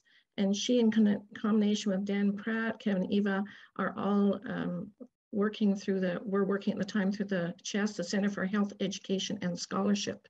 And they received support from UBC CPD and the Joint Standing Committee. I want to also put in, we were involved primarily in developing the coaching program, which was then studied in this paper. And certainly we received a huge amount of support from the Rural Coordination Center.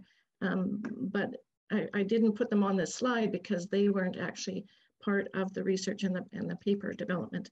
But certainly without their long-term support, this wouldn't have happened.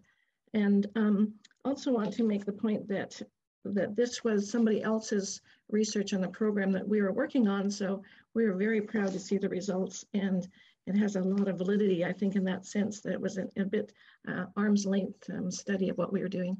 Can we have the next slide?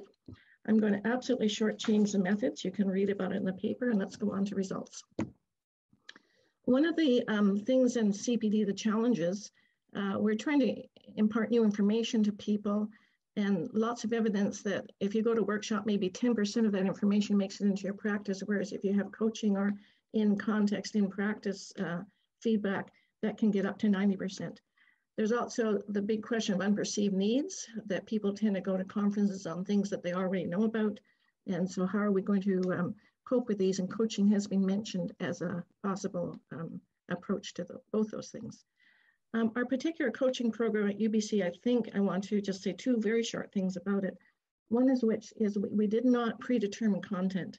We did not say we are going to send you a coach and you were going to learn about X and Y. It was all about, would you like a coach? Who would you like? And then the coachee picks the goals and the information that they want to be working on. And so this very much sits with the idea that the coachee is the expert. Here are some of the results from the evaluation of the program. That practitioners had desired practice changes along the spectrum. Some of them were very much just tinkering with their current practice, and some are making larger changes involving new skills. The point at the bottom, I think, is very, very important. Coachees often wanted to confirm their practice was safe. Confidence reassurance was a big part of what they were looking for, particularly at the beginning of the program. And when you think that our cohort were physicians who were doing anesthesia or surgery in small communities, often very much in isolation, you can see how this is a very pertinent need that they have that doesn't fit in with the classic CPD, we're going to teach you new things. The changes also from the very beginning range from those focused on the individuals, their individual goals, to their goals for the practice system. And a lot of these goals were in fact pre-existing. The things they wanted to do to change their practice environment and their practice system, and the care that they offered patients had been there for a while, and the coaching program was a method by which they were able to move those ideals along.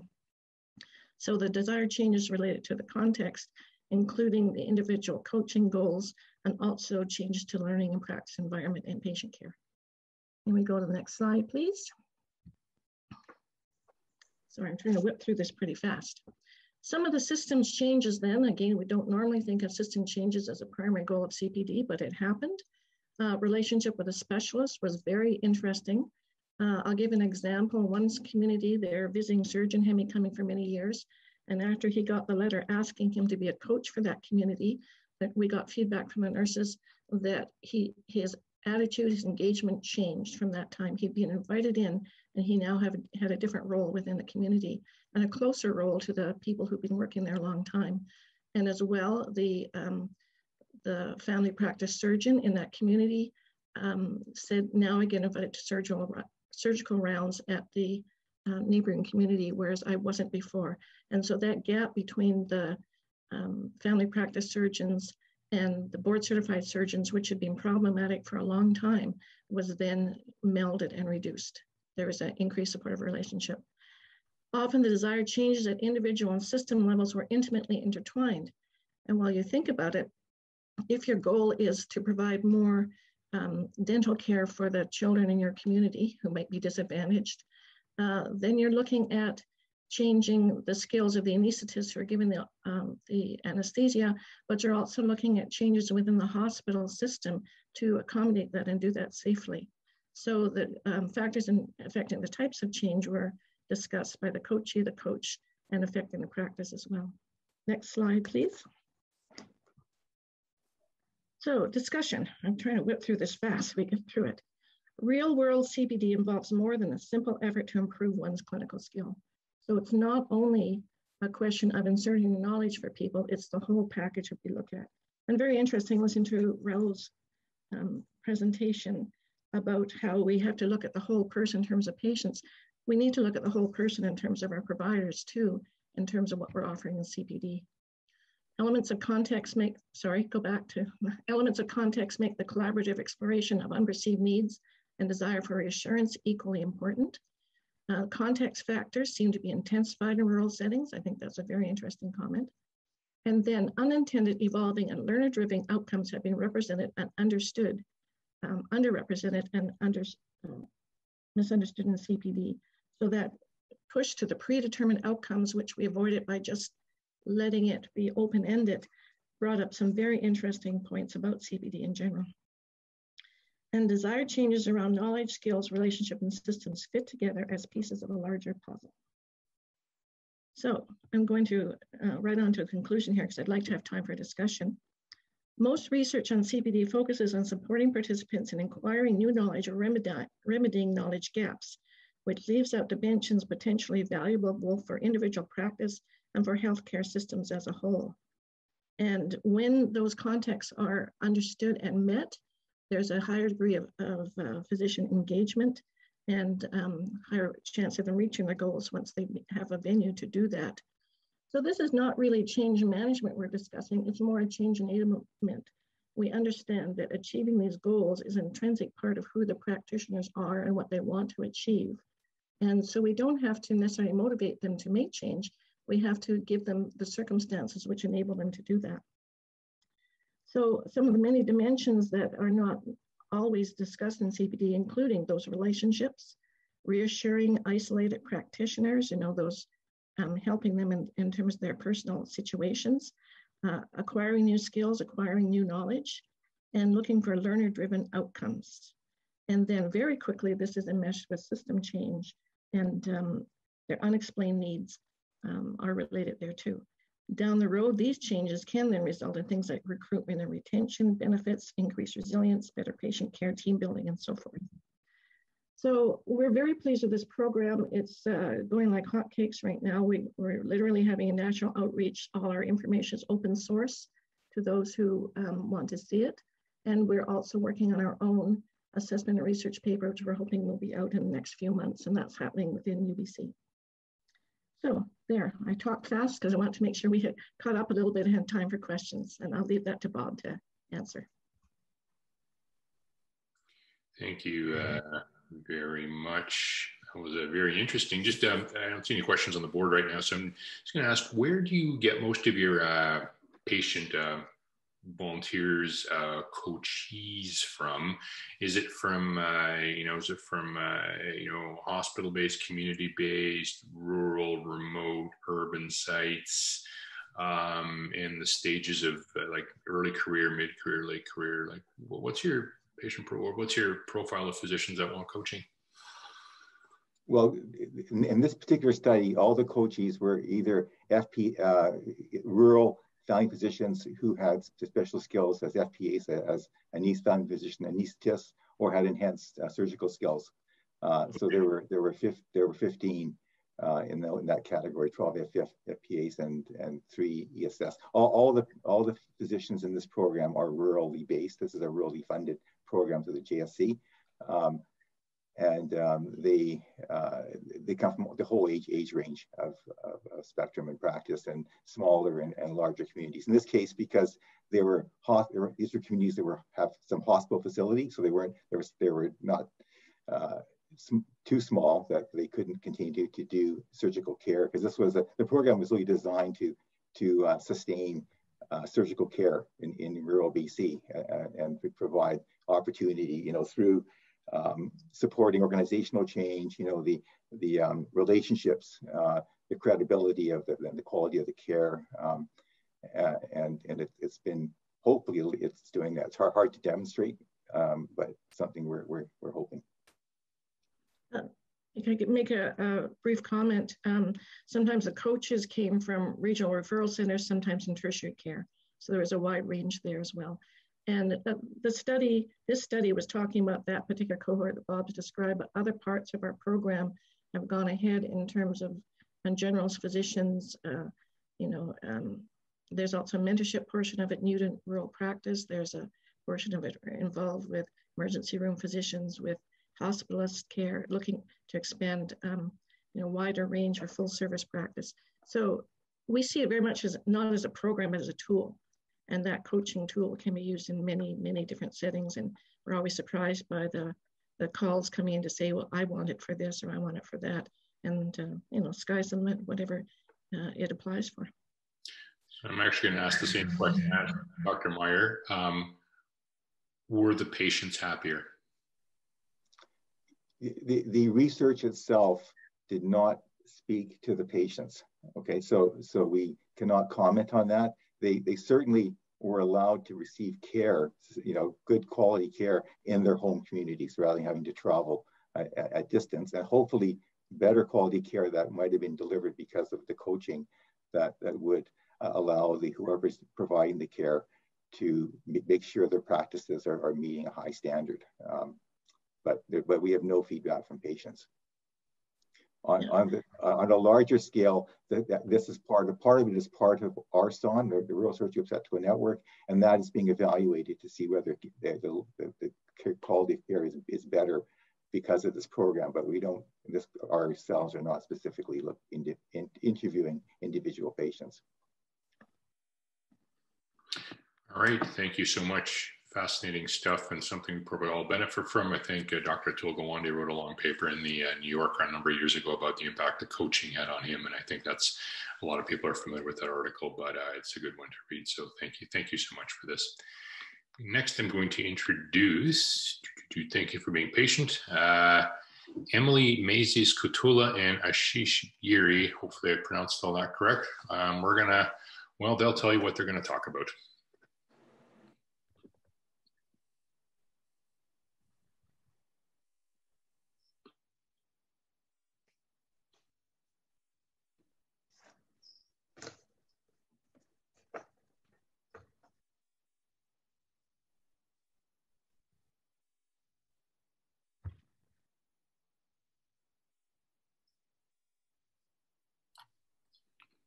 Sorry about that, just having some microphone issues, but I think we're good to go now. So, good afternoon, everyone. My name is Emily Maizes-Kutula.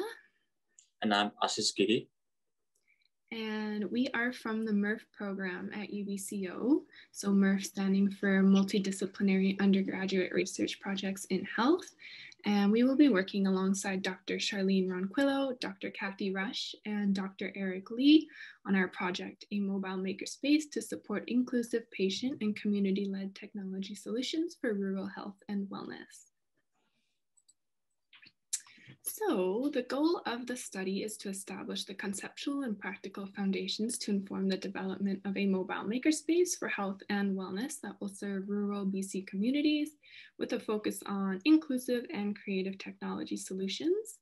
And then the goal of the makerspace specifically is to improve access, broaden participation, support diversity, and act as an equalizer for people to apply and advance knowledge towards the aim of supporting health and wellness in rural communities. So to improve access and broaden participation, we will be exploring different types of tools and infrastructure to facilitate access by individuals with diverse abilities and experience with technology. And then in order to support diversity, we will be striving to understand the needs of different types of communities and individuals, and also the different ways communities interact with and use technologies. So we are a multidisciplinary research team with Ashish being from engineering, myself from psychology, Dr. Eric Lee from management, and then Dr. Ronquillo and Dr. Rush from nursing. So we will have multiple perspectives informing the development of our mobile makerspace. So a makerspace is a room that contains tools and components, allowing people to enter with an idea and live with a proper project. It is a place where people with shared interests, especially in computing and technology, work on a project while sharing ideas, movement, and knowledge. The cool thing about Makerspace is it's not just exclusive to technological experts, it's communal and inclusive. So anyone with clear idea can access to it and use the available technology to solve a problem or build a project. Perfect. So why a makerspace for rural communities specifically? So far, makerspaces remain primarily urban-centric concepts in terms of design, implementation, and operation. But we know that the health and well-being challenges experienced by rural citizens require more inclusive and locally driven solutions. So this project seeks to expand conceptualizations of makerspaces beyond just an urban lens. So we will focus on creative solutions and inclusive innovations, taking accessibility into consideration. Our study directly builds on the study co-led by Dr. Kathy Ross and Dr. Eric Lee that investigated technological solution for rural health equity, which involved engaging rural community stakeholders in participating in research using a process called concept mapping to surface solution and priorities toward health equity. This approach aimed to surface and synthesize technological solution for rural communities, members living in chronic illness especially. So the ideas generated by the participants were segregated into 6 clusters, and on the basis of the approach that they take to solve the problem. So our makerspace will especially focus on the cluster A that you can see as it's circled over there, the technological solution applications. The other key conclusion derived from the Dr. Kathy Ross and Dr. Eric Lee's work was that the technological applications require not only the access, but also support and collaboration from the community stakeholders and health personnels. Okay, so some of the key questions that will be addressed are firstly, what the state of the evidence related to patients' creative uses of technologies for the purpose of supporting health and wellness is. So this will include investigating the characteristics of patients and communities who employ creative approaches to using technologies, as well as what types of health and wellness outcomes have been targeted by creative technology solutions. And then our second main question is, what are the conceptual and practical requirements to build a mobile makerspace that can support the exploration of inclusive and creative uses of technology? So this will involve analyzing things such as who the current users of makerspaces are, what existing makerspaces are being used for, how current makerspaces are sustained, and how we can customize an inclusive and cost-effective mobile makerspace. So this is the overview of our project. How we will reach the outcome is through the project comprising of these 2 components. Firstly, we know from the literature that people adapt to different technology in creative ways to achieve outcome. That's likely developing smartphone applications to monitor patients. And to understand what we need to outfit a makerspace, we will use a process established for requirement specification, which will involve conversation with stakeholders, an environmental scan of the existing makerspace with an aim to understand what are relevant for rural setting. Once we have a clear idea on what our makerspace should look like, we aim to develop it to improve the health and wellness of rural communities. So the strength of our project is ensuring the development of a makerspace is founded on evidence from the literature, co-produced ideas by potential users of the makerspace, and practical lessons learned from the implementation of other makerspaces. Importantly, co-producing the desired requirements with potential users will hopefully optimize the eventual user uptake of the makerspace.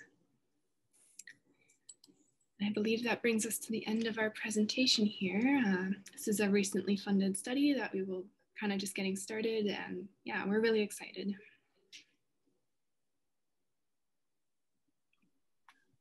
Alrighty, thank you so much for that excellent presentation. Let's see if there's any questions here.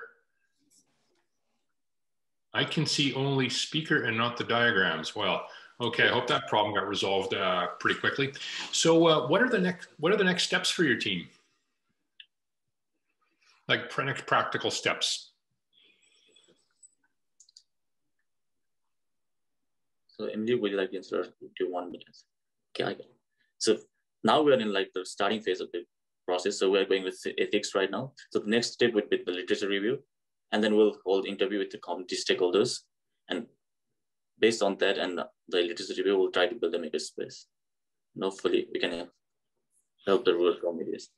Now, how do you decide who community stakeholders are, for example? These are all practical questions that will not only help you, but help a lot of other people who are probably doing very similar projects. Like, I mean, you're working with very diverse communities. Who do you decide who gets in and who doesn't?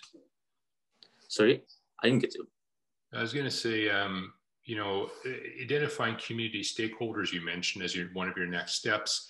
How do you decide who's a community stakeholder and who isn't? So who gets a voice in your project and who won't? Basically, so our project is mostly focused in rural areas, right? So we'll try to include mostly as much as we can technological solutions that the stakeholder can bring on in our project. So our studies is follow up to the previous study done by Dr. Kathy Justin and Dr. Edickley, right? They did a they did a process concept mapping, and they got like 84 participants to come up with ideas, and they form clusters of ideas on the basis of like if the two ideas are redundant, so they combine it in one and make 6 clusters. And now we are focusing on just the technological part, because in rural areas the technology is quite behind from the urban areas. So that's where our focus lies. Excellent. And what kind of time frame are you looking at here? Probably a year from now. All righty. So translation, we might see you back here next year. Yeah, hopefully. Well, thank you very much. That was very nice to hear. That's really interesting. Okay, so no more questions on the board.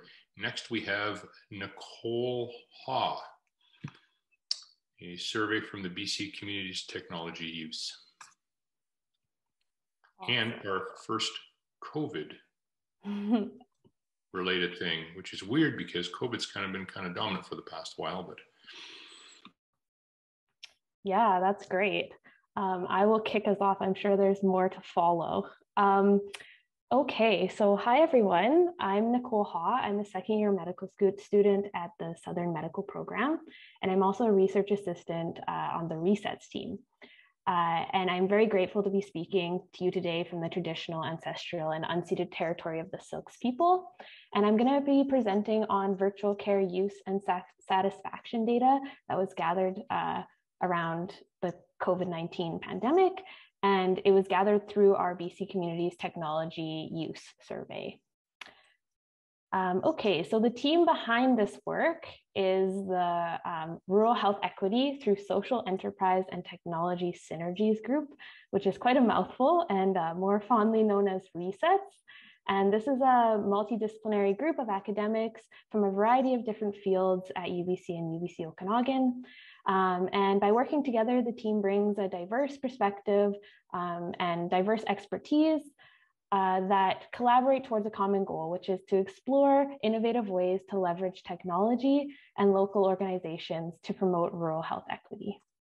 Now, I'm sure this crowd knows that rural communities are quite diverse and vary in size and density, and are typically dispersed with fluctuating population size. About 18% of Canadians live in rural communities, and this demographic tends to be a little bit older, with 25 to 50% being over the age of 55. Additionally, about 30% of BC's Indigenous population live in rural areas. And compared to urban populations, these rural populations experience poor health outcomes across multiple domains, highlighting the need for health equity solutions for this population. Now, the COVID-19 pandemic. So it's driven a massive shift towards virtual care, understandably in order to reduce person-to-person contact and slow the spread of the virus. But this kind of created a unique opportunity to explore virtual care use and learn about areas for improvement in this domain. Additionally, virtual care is a promising solution to address rural health inequity and access to care, making it an area of interest for our group. Now, despite this shift, the digital health disparities have actually widened since COVID-19. So in urban Canadian communities, internet speeds have nearly doubled while rural speeds have plateaued. And additionally, median download speeds are 10 times slower in rural versus urban communities. And virtual care, when it's used to its full capacity with all the bells and whistles and video and everything, it requires quite a lot of and adequate broadband access, which is often limited in rural settings. So this summer, the Resets group collected data from BC communities using an online survey with the goal of comparing rural and urban virtual care use during the COVID-19 pandemic. And it was hoping to explore the role of internet quality in virtual care satisfaction, and additionally gather participant suggestions for improving virtual care delivery. So our sample that we ended up with was 501 participants, 75% of which were female. And we concentrated recruitment on the region served by Interior Health. So consequently, we have more participants from that area, but we weren't limited to that area. So you'll see some of the other health authorities included there. And in the survey, participants reported their community name, and we later applied the Statistics Canada Index of Remoteness score to these communities. And this is a remoteness score that ranges from 0 to 1. And the closer to 1 you are, the more remote you are. And that was sort of developed on multiple factors. And then based off of critical cutoffs, which you can see down here, we grouped those communities into 5 categories. These first 2, which are closer to 0, so easily accessible and accessible, we deemed urban. And then the latter 3, less accessible, remote, and very remote, which were closer to 1, we deemed rural. And then you can just see some additional sample characteristics here as well. So getting into virtual care, we found that virtual care use was high overall, and with half of our participants reporting having only started using virtual care since the onset of the COVID-19 pandemic, which was kind of expected. And the pattern of virtual care use was actually not significantly different between rural and urban participants. Additionally, there were no age differences in virtual care use and non-use, but there were, however, more female users than male users of virtual care. Now getting into our satisfaction and ease of use. So participants filled out a modified telehealth usability questionnaire as part of our survey. And this included sections on satisfaction, ease of use, and usefulness. And here on this figure, we've selected 2 examples. So 2 from satisfaction up here, 2 from ease of use, and then 2 from usefulness down here as examples. And then we have displayed the proportion of rural in blue and urban in gray of participants who agreed or strongly agreed with each of the items on the left-hand side here. So there were no significant rural to urban differences in virtual care satisfaction, ease of use, or usefulness scores. But I think an important note is that overall scores in all categories were quite high. And there were some interesting things that came out of it. So for example, like the urban score for saving travel time was very high. And that's typically something we think impacts rural participants more. So it kind of highlighted that it's not just an urban thing that this is helping, it's really helping all populations. And then younger participants reported higher usefulness and ease of use scores. And again, there were no gender differences in any of the virtual care scale scores. Now in this slide displayed, we have correlations between e-health literacy and internet adequacy. So e-health literacy was assessed using a validated scale, and it aimed to gauge participants' knowledge, comfort, and perceived skills at finding, evaluating, and applying electronic health information. And then for internet adequacy, we just got participants to subjectively rank their internet access during their day-to-day life, and we scaled it from 1 to 7, 1 being poor and 7 being optimal. And we found that e-health literacy and internet adequacy were both correlated with all of the virtual care subscales that we have up top here. And additionally, e-health literacy and internet adequacy were correlated with each other, meaning that those with higher internet quality tended to have higher e-health literacy. There were, again, no significant rural or urban differences. However, internet quality was reported to be significantly worse among rural participants. And rural participants were less likely to have used video in communicating with their healthcare providers compared to their urban counterparts. And those who had used video during their visits had significantly higher scores for virtual care usefulness, ease of use, satisfaction, and intention to use in the future compared to those who had not used video. And then finally, we asked participants about their future intentions to use virtual care. And we found a great deal of interest to continue using it post-pandemic among both rural and urban participants. And then finally, we asked an open-ended question about how can virtual care be used to best support health after the COVID-19 pandemic ends. And I have some quotations from that displayed here, with blue being rural participants and gray being urban. And you can see that among both rural and urban participants, there were themes that virtual care is great for non-physical exam appointments, so focusing on things like prescription refills, but virtual care appointments shouldn't replace in-person care visits. And then interestingly, there was sort of this inverse theme where we found people who stand to benefit the most from virtual care were often the ones most likely to be unable to access it. So whether that was they had poor internet quality or they were elderly and didn't have quite as much e-literacy. And I think this quote here from a rural participant sums that up nicely. So it says, the ability to use virtual care in rural communities is compromised by inadequate internet. Audio particularly is often really poor.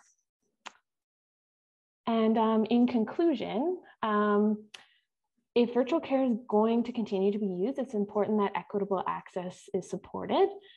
Additionally, I'd like to highlight some limitations of this survey. So firstly, it was an online survey. So that means that participants had to not only have some level of literacy with technology, but they also needed access to a device and an access to the internet, which I've kind of been pitching you how rural communities have poor access. So it's likely that a large proportion of our rural population was sort of missed because they didn't have enough access to even take our survey.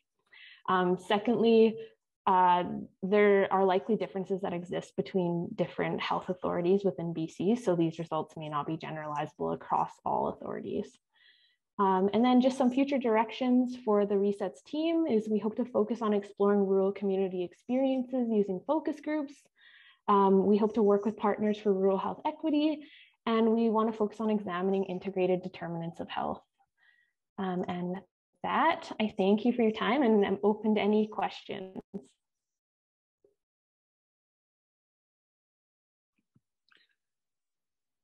Alrighty, thank you for an excellent presentation here. Now I got to admit a little bit of a bias here. I have there's an 811 program where it's been around since about 2008. It's driven by nurses. I think many of you may have called it already, or you may have received patients from there.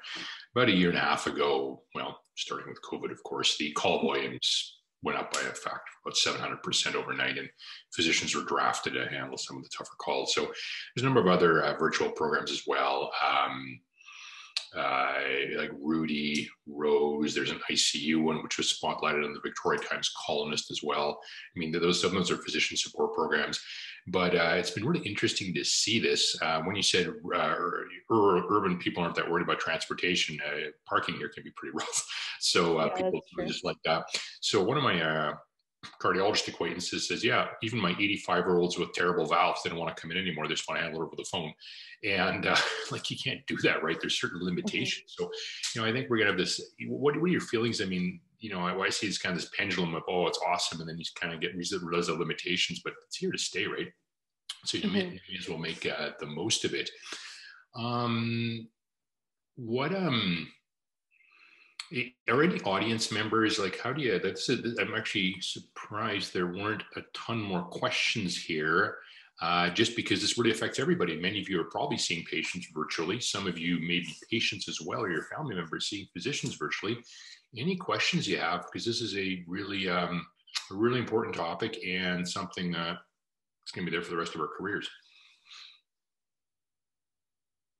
Did you think about the difference between phone visit versus video? Yeah, so we touched on that a little bit. So we did see that people who experienced virtual care visits with video had higher satisfaction and ease of use.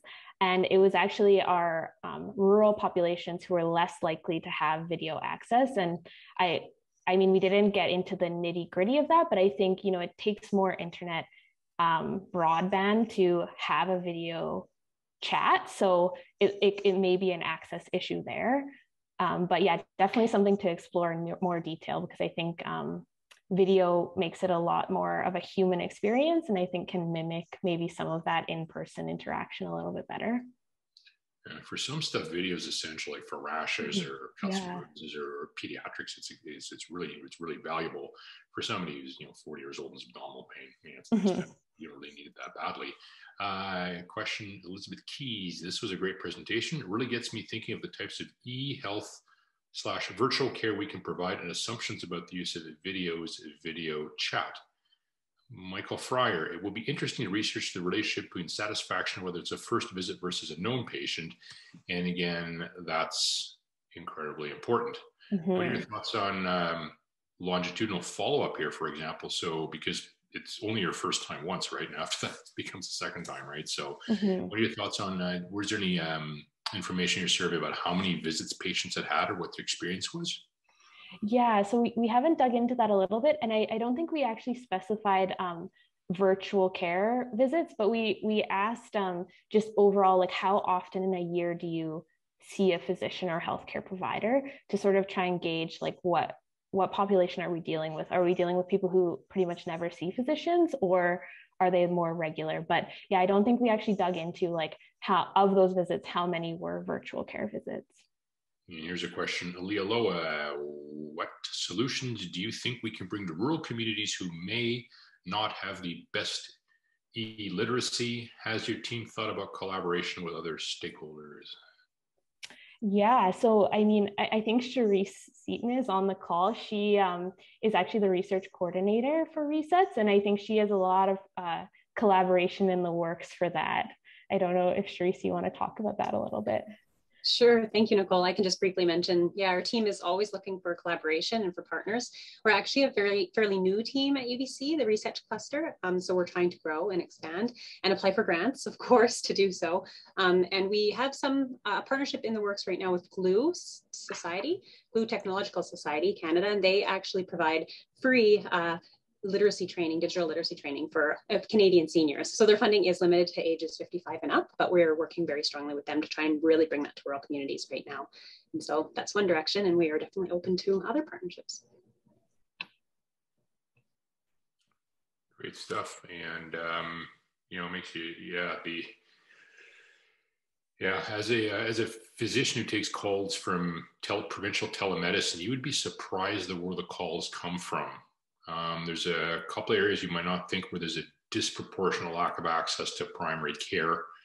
And, again, you'd be very, very surprised at these locations. I mean, so anyway, care access is very, very challenging right now. Lots of barriers to getting care. And hopefully this can help out a little bit. As a physician, it's certainly a lot more convenient. Some stuff still has to be seen in person. I think we're still kind of seeing what needs to get seen in person, what can be deferred to video or phone.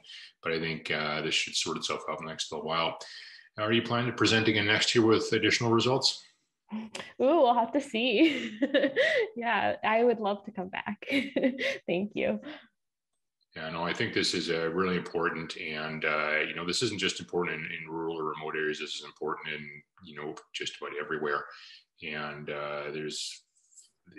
it's a tremendous tool. It's got to be used the right way, but it's a chance to increase costs, there's a chance to decrease costs, a chance for good outcomes, chance for bad outcomes, but we're going to be stuck with it for a while. So anyway, look forward to seeing how this evolves. Thank you very much. Totally. Thank you. All righty. And up next, we have Kendra Corman. Another BC Communities Technology Use Survey. Well. All righty.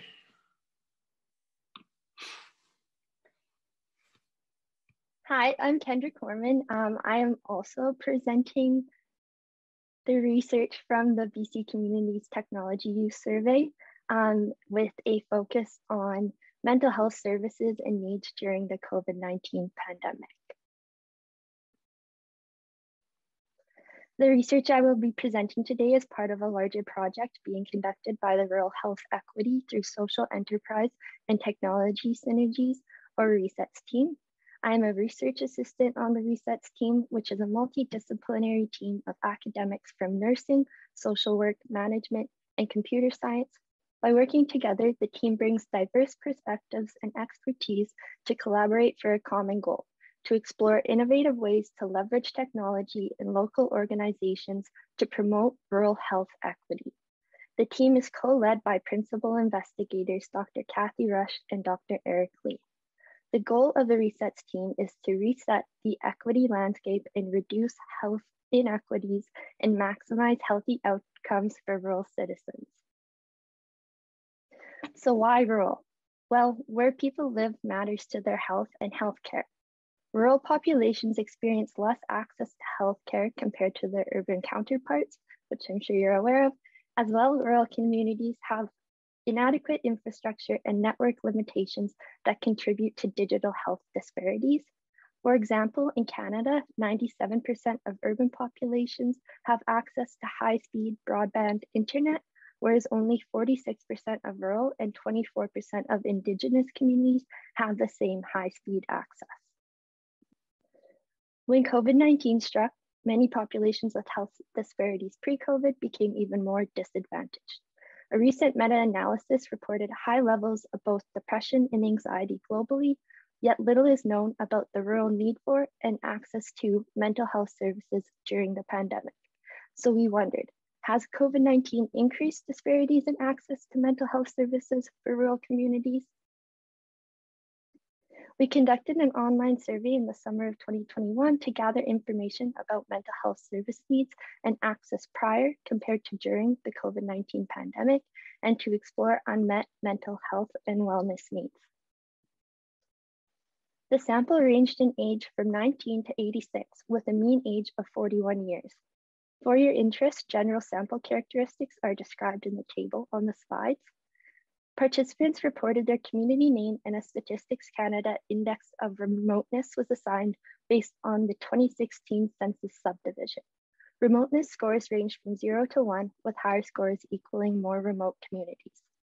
Then participants were categorized as urban if they resided in an area that was considered to be accessible or easily accessible, or they were categorized as rural if they resided in a less accessible area, a remote area, or a very remote area.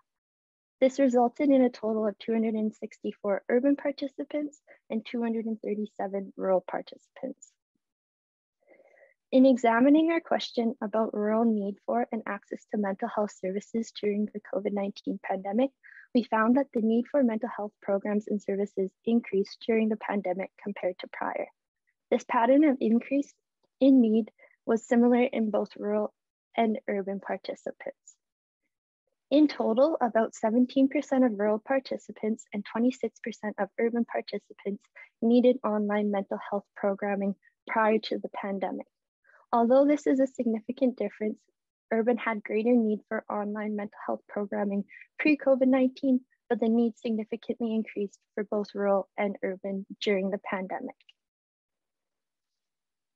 For video or phone mental health services, 21.3% of rural and 28.9% of urban needed these services pre-COVID-19.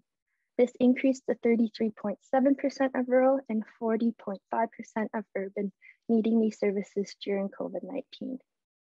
Here, rural and urban were not significantly different from each other pre or during COVID-19. However, for both rural and urban, this was a significant increase in need during the pandemic compared to prior. It is important to note that these are retroactive self-reports, and we did not actually study people over time. Among those who needed, we also thought it was important to note the proportion who either did not have access or were not sure if the service was available. So here you can see the breakdown of those I needed responses into subcategories. Besides the overall higher need among urban that was highlighted on the previous slide, there was no difference in the pattern of results between rural and urban participants. What was different was that before COVID-19, for both rural and urban, there was a higher percentage that needed and did not have access compared to those that needed and did have access. Then during COVID-19, we see the numbers evening out and even reversing, where a higher percentage needed and had access compared to needed and did not have access, and these are significant differences. An example of this reversal is seen by how rural individuals who needed and did not have access to or were not aware of video or phone mental health services decreased from 13% before COVID to 10% during COVID. Whereas we see a noticeable increase from 8.3% before COVID to 23.6% during COVID for those that needed and had access to these services. This pattern was the same across rural and urban participants. Participants were also asked to describe any unmet health or wellness needs they had since the start of the COVID-19 pandemic. When describing unmet health or wellness needs, participants described reduced or limited access to care in general, which included appointments being canceled or participants feeling unwilling or afraid to access care. Participants also described that less critical health promotion and prevention options were greatly reduced, and participants expressed a need for more widely available and affordable mental health service options. Of the unmet needs described, unmet mental health needs were the most common response to this question. These unmet mental health needs range from more general mental health needs, such as one participant expressing that they have suffered from depression since the start of the pandemic, to those relating to financial barriers in accessing mental health services and expressing a need for more free or low-cost services. As well, some participants expressed dissatisfaction or concern relating to accessing mental health services virtually. For your interest, the proportion with no unmet needs, about 22% of the sample overall, was similar for urban and rural participants. As this research was part of a larger study primarily investigating technology use during COVID-19, more detailed research is needed to further explore the need for and access to mental health services in rural communities and the unmet health and wellness needs of rural community members. Although many participants did report needing and having access to online, video, and phone mental health services, or not needing these services at all, many others still expressed unmet mental health needs, indicating that more attention to these services, as well as other mental health services, is still needed. Thank you.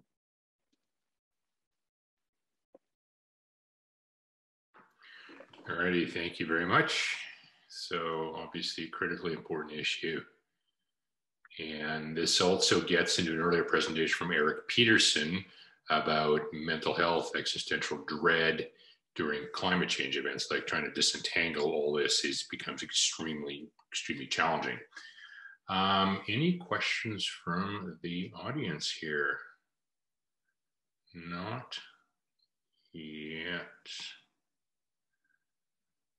So any thoughts on how you go about increasing access so let's go a different way. Rather than say urban, rural, you know, the sample size is probably insufficient to make this distinction, but rural is, you know, a pretty big spectrum. I mean, there's very, very isolated areas and areas that are not so isolated. And, you know, is there a way to, you know, instead of just saying rural, urban, what's your cutoff kind of right now? Well, recognize the individuality of each rural area. So we use the Statistics Canada Index of Remoteness to classify rural versus urban. So that ranged from 0 to 1. And it was a score assigned based on census subdivision. Yeah, go ahead. I was just going to say, Charisse may know this better, but I think it took into account travel time to urban destinations or to healthcare centers and aspects like that in calculating that score. Now, since we've already heard that, you know, economics can also be a function of, you know, your accessibility.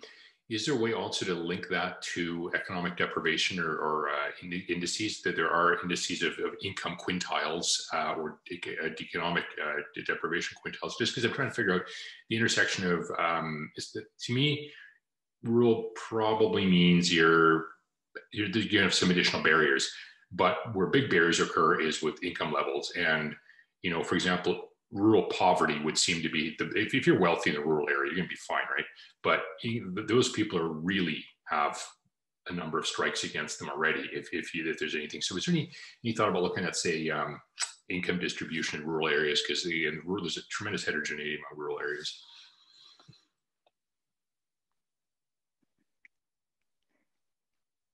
And with the sample size you have, it's going to be challenging, but. Yeah, I don't think we looked at the connection between income levels and the answers to the access and mental health service questions. But I imagine lots of participants did express wanting more low cost or free mental health service options. So I'm sure economics definitely was a factor in the results that we got. Yeah, you even hear when people mention, like, you know, $10 for parking is really a huge burden for people. I mean, it's just grossly unfair to people. It's such a regressive tax on everybody. Question from Robin Ellsworth. Did you ask how they found out about virtual supports and if they were BC based or offered by a national organization? So I don't believe we did delve into that in this survey. We had a more general question about social enterprises that some people did give responses in relation to mental health supports, but we didn't really collect anything directly related to what mental health services people were accessing. Fair enough. Michelle Fryer, I wonder how the increase of online options for mental health is matching need in general. This could be another research question. Yeah, definitely. And we did see that with COVID-19, more people did have access to virtual mental health services.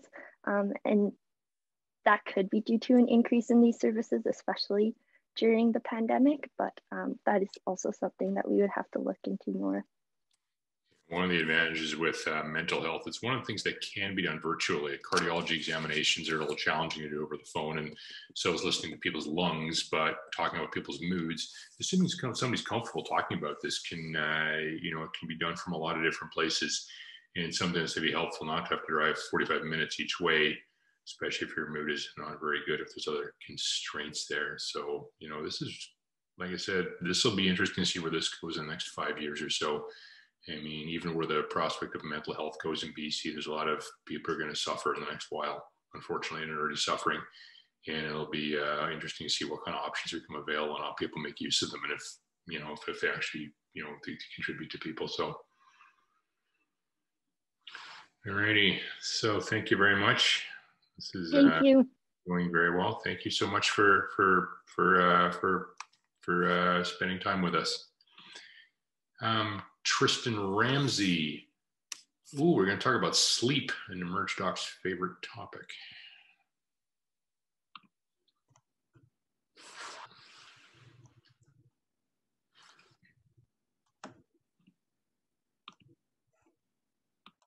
Perfect. Okay.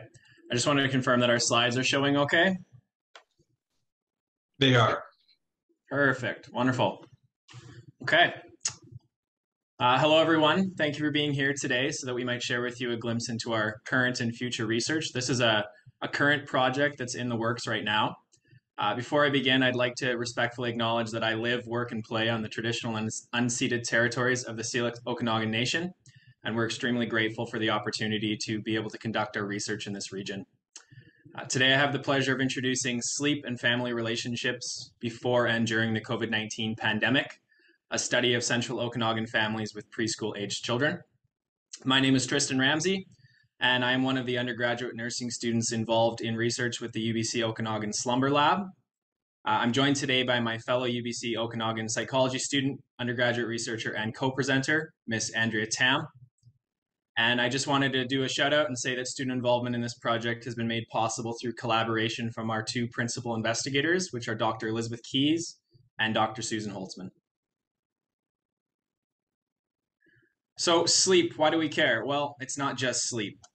From a personal perspective, as someone who's an uncle 8 times over, I know that sleep's vitally important to the human body. This goes for both children and adults, but I'm sure as many of you who either have children or have children in the family who are close to you know, it's especially true for the little ones. As a wise man once said, hell hath no fury like a toddler who's missed their nap. All joking aside, however, that begs the question, are Canadian children getting enough sleep? And sadly, the answer appears to be no. We know that sleep is integral to proper childhood development and that it contributes to healthy brain development. And we also know, based on research, that children who experience poor sleep also experience a host of issues, from behavioral issues to mood and emotional regulation difficulties to trouble in school. We know that children who experience poor sleep experience lifetime difficulties, whether that be from their socioeconomic status achievement to their career choice to their education level. And we recognize that childhood sleep isn't just about mood or behavior. It has far-reaching implications that impact them throughout their adolescent years and into adulthood. The Canadian Pediatric Society and the Canadian Sleep Society have indicated in a 2020 editorial that 1 in 3 children have trouble either going to sleep or staying asleep, and 1 in 5 have trouble staying awake during the day. Now, based on available Stats Canada census data, there are just shy of about 35,000 children under the age of 10 within the Okanagan Valley region, which includes many smaller rural communities. And if we use these national averages on this smaller scale, the figures come out to approximately 9,000 children who are having trouble getting to sleep or staying asleep, and about 4,000 children who are having trouble staying awake during the day. While these numbers might not be accurate to the child, they emphasize that there's a pressing concern at both a national and our local level. So are we sleeping like we used to? Well, based on our own personal experiences and literature on the impact of COVID-19, we know that major disruptions to family life have occurred over the past 2 and a bit years. And this has included changes to our sleep quality and family dynamics, including access to childcare, family schedules, and routines. Most notably from McKenzie et al. 2021, it's a study entitled Children's Sleep During COVID-19, How Sleep Influences Surviving and Thriving in Families. We've learned that parents across Canada have indicated that their perceived changes in sleep have been overwhelmingly worse during the COVID-19 pandemic, with significant changes for the worse in initiating and maintaining sleep. In fact, McKenzie et al. Reports that across Canada, 60% of parents reported worsening sleep outcomes for themselves, and 40% reported worsening sleep outcomes for their children. Child exercise, increased screen time, anxiety levels, and parental stress over homeschooling have been significant perceived factors influencing children's sleep. Now, this research shows us that there are changes happening across Canada, but we recognize that everyone has experienced this pandemic a little bit differently. And as researchers, we want to look specifically at the Okanagan, which compared to the urban centers in which most data on sleep changes has been collected, has a relatively high proportion of rural communities. And we know that individuals living in rural communities tend to have significantly reduced access to the healthcare services and family services that are available in urban centers. And with that being said, we believe we have a unique opportunity to examine what particular events and stressors are responsible for these changes we're seeing within families and children on the national level, at a more local, rural Okanagan level, and to see what the extent of those stressors and impacts is. So I'm going to talk a little bit about what was done pre-pandemic. Prior to the start of the pandemic, Dr. Susan Holtzman of the UBC Okanagan Psychology Department investigated the extent of technology use, well-being, and mental health in families in the Okanagan using an online survey.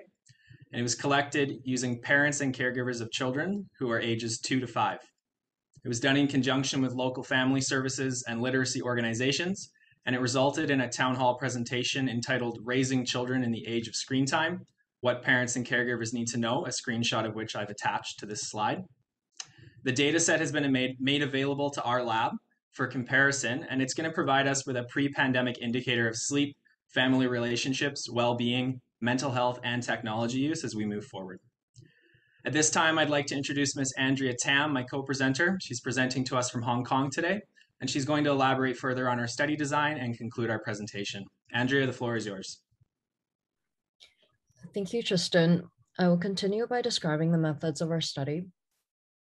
I'm speaking to you today from Hong Kong, but recognize that this work is planned to occur on the traditional territory of the Syilx Okanagan Nation.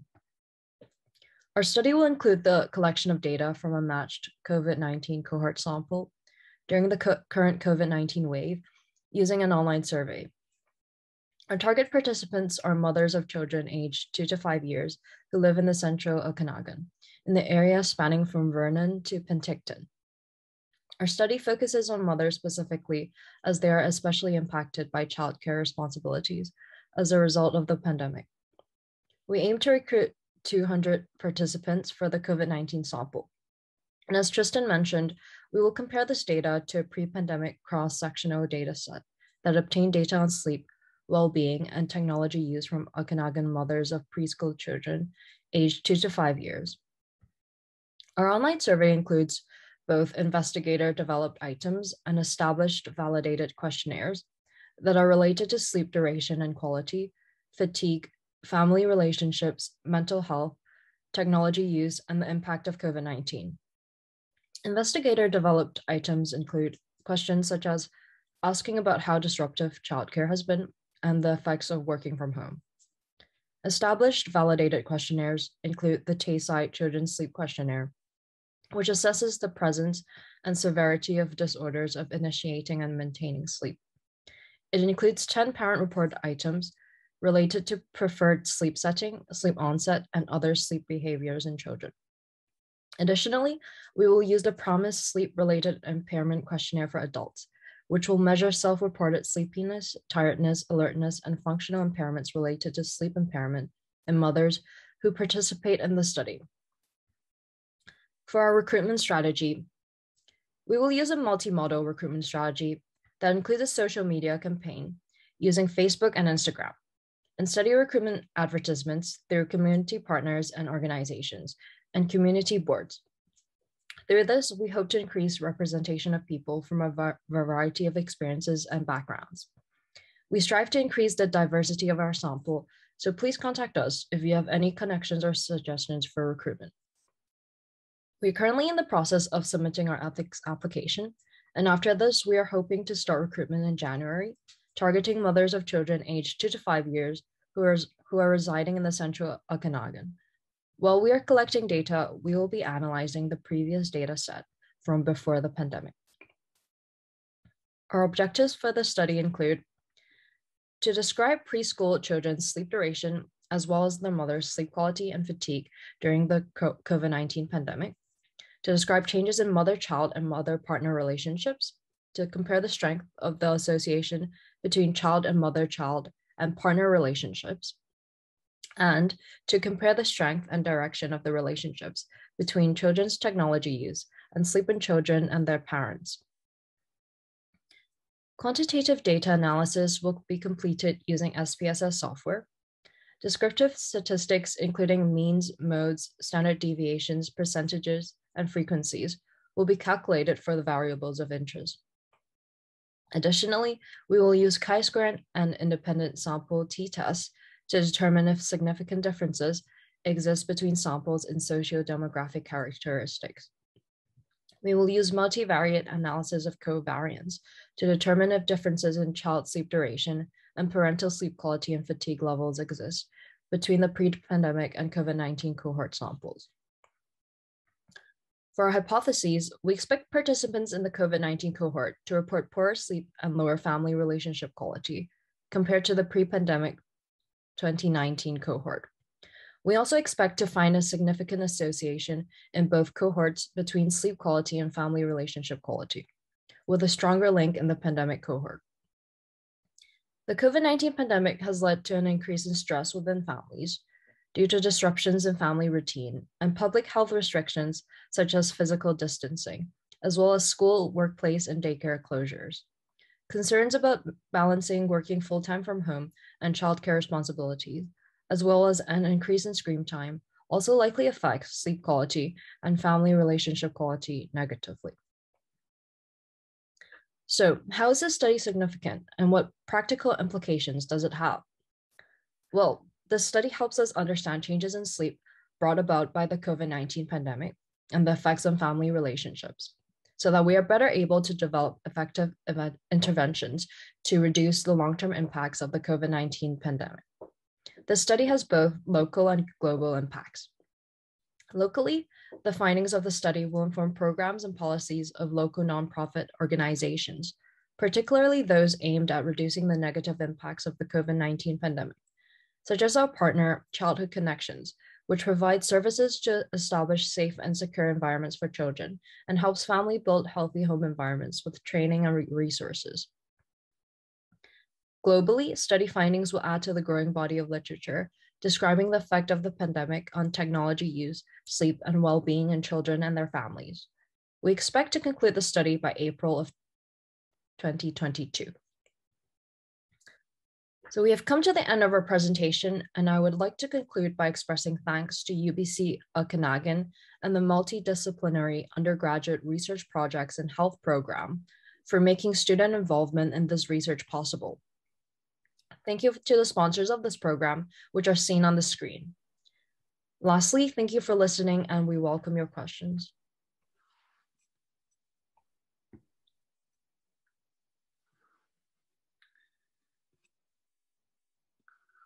Alrighty, thank you very much, Andrea and Tristan. Andrea, it's got to be like 4 a.m. in Hong Kong or something, doesn't it? Yeah. So thanks for either staying up or getting up really early in a sleep presentation. You're willing to disrupt whatever circadian rhythm you're having just to talk to us for a few minutes here.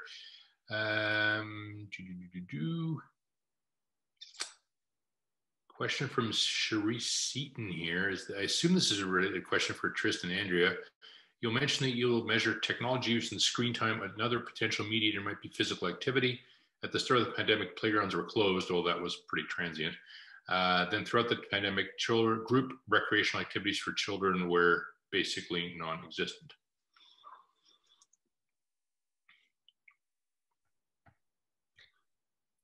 So I wonder if that's technology used for the moms or for the 2-year-olds. I think physical activity is a good mediator too, but our main reason, I think, for focusing on screen time is because in the previous study, which is the study before the COVID-19 pandemic, the data set, it was focused on basically technology use. So that's also one of the reasons why that it would be a more direct comparison, because we already have a previous data set about that. But I don't think we had that for physical activity. Yeah, whoever thinks physical activity is going to be curtailed in a 2-year-old. Caitlin Blewett, who I believe is our next presenter. Can you speak to a bit to your focus on mothers and data collection? Is there a reason to exclude fathers? I can think of one reason, but it's not a great reason. Anyway, go ahead. Yeah, absolutely. Andrea, I can take this one. Okay. So the previous study that Dr. Holtzman ran, it included all caregivers. So that was fathers and mothers. Now, for this one, what we'd like to examine is the impact that COVID-19 has had, specifically related to family relationships and childcare. We know that traditionally childcare has been a female-dominated role, and that typically the mothers have taken over that. And what we've been seeing throughout COVID is that sort of relationship has been strengthened, in that access to childcare has been troublesome. Getting your kid into childcare when they were either closed due to COVID or full has been difficult. And so parents have been juggling stay-at-home work, or one parent going to work and one parent staying home while the child is also home. And we're seeing that burden is typically being taken by the mothers. And so we'd like to examine that relationship a little bit further in this study. The reason to maybe include fathers is for a trivial additional effort. You're putting a lot of effort to get 200 mothers. You could get their fathers or whoever else is co-parenting. Let's not, for a very trivial additional effort and double the size of your survey with not much extra work. That will be a reason, right? So that's great excellent. presentation. This is from Rebecca Conant-Price. Great presentations for leading home. As I have a 3-year-old sick from daycare. I'm not sure if the child is sick from daycare or sick of daycare.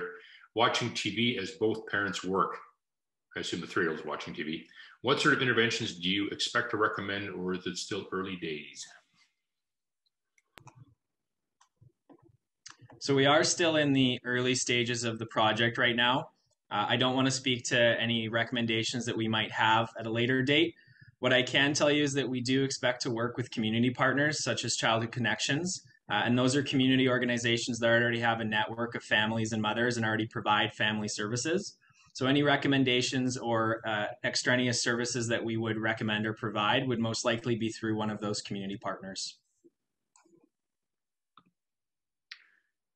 Excellent. Thank you very much for your great presentations. I'll turn it over to Caitlin Blewett.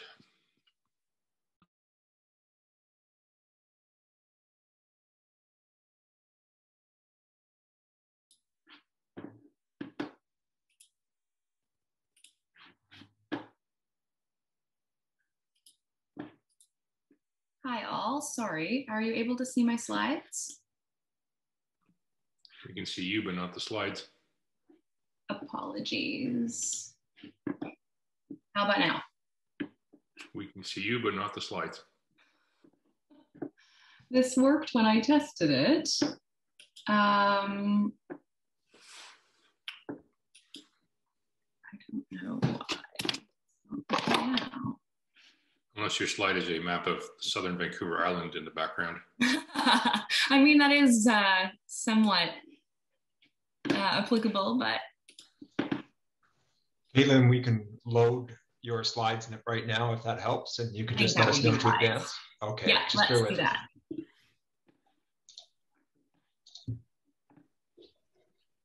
Thanks very much.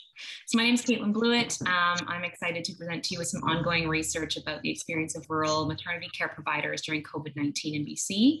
I'm part of a small research team kind of scattered around the province at the moment. Myself and Sally Skinner are fourth-year medical students in the UBC Northern Medical Program. And I would hazard to say future family doctors, although we're just in the process of matching for residency right now. Dr. Paige Haberstock is a first-year resident in Prince George, and Dr. Tina Fife is our very patient and much-loved research supervisor at UNBC. Next slide, please. I'd like to start by acknowledging that I personally live on the traditional territories of the Cowichan people down in Duncan and Maple Bay, but please take a moment to think about the territories that all of you live on and work on in Turtle Island as we join each other virtually today. Next slide. So just some minor declarations. We were lucky enough to get the Don Walker Grant through the Canadian Foundation for Women's Health last year, and that has helped to support particularly compensating healthcare providers for their time participating in this research project, which has been really helpful in recruiting participants. And we don't have any conflict of interest to declare. We're associated with UNBC, UBC, and through Island Health and Northern Health as well. So this work came out of sort of all of our experiences going through the initial phases of the pandemic in BC. Sally and I both went through, both as medical students and as pregnant people, sort of having our maternity care transition. So we don't have patient voices specifically in this project, but she and I wear two hats in that. So we were initially kind of, as medical students, briefly involved in helping to transition between in-person and virtual care at the beginning of the pandemic, when we were kind of trying to figure out what medical students would even be doing in that very sort of difficult, tenuous time.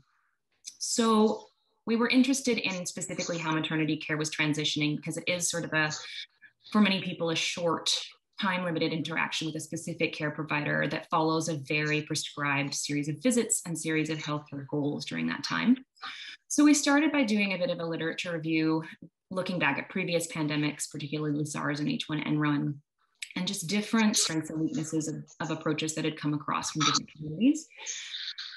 For the most part, there was a lack of BC-specific research about frontline providers, particularly because those two pandemics hit Ontario and Quebec much harder than they did Western Canada. So we saw a bit of a deficit and a space to maybe insert something useful into the academic literature. Next slide. So the research question that we boiled down to is, what are the experiences of rural maternity care providers during COVID-19 pandemic at the local level? And we focused our efforts onto 3 communities across BC, which I'll speak to in a moment. Next slide, please. We used an interpretive description framework in this qualitative study, which mostly can be boiled down to a focus on applied research. So we're in the recruitment and analysis phase of the project right now, and our overall goal will be to feed this specifically back to our stakeholders in the 3 communities that we have focused on, to help them reflect on the processes that they have gone through in the last almost 2 years, and think about what has gone well and what has been more of a challenge as they start to think about coming back to in-person care, think about planning for an additional pandemic, or think about planning for sort of whatever will be happening with COVID over the next months and years. Next slide, please. So as I mentioned, it's a qualitative project. We're aiming to do about 20 interviews in total. We're using interpretive description, as I spoke to, and focusing on all primary care people who work in maternity care, so OBGYNs, GPs, and registered midwives. We have focused on Prince George and then the Cowichan and Comox valleys on Vancouver Island. So the map is somewhat applicable as a backup slide. And the reason for this is a little bit convenience focused. As medical students and residents, we don't have the resources to look at broader areas of the province, and that is where the 3 of us are based. So I'm in the Cowichan Valley, Sally's in the Comox Valley, and Paige is in Prince George. We're using sort of an existing networks and snowballing methodology in terms of recruiting participants, connecting with care providers through more formal meetings and call group connections and things like that, and then asking them to connect and let colleagues know. Next slide, please. The interview guide goes through some fairly basic pieces of what it's been like to be a prenatal care provider through COVID. So we talk a little bit about the specific care provider's role, how they function in their clinic, how they function in their team if they work in a team, and then how their team functions within the greater community that they work with. We go through kind of their initial reactions and thoughts as the pandemic kind of rolled over Canada, and particularly Western Canada.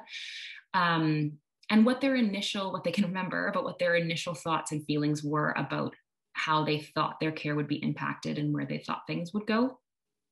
Then we go into kind of the processes that they and or their teams engaged with, thought about, developed, cast aside through the last almost 2 years, the strengths of their approach locally, and then any suggestions or thoughts they might have about future pandemic responses or ongoing responses to COVID.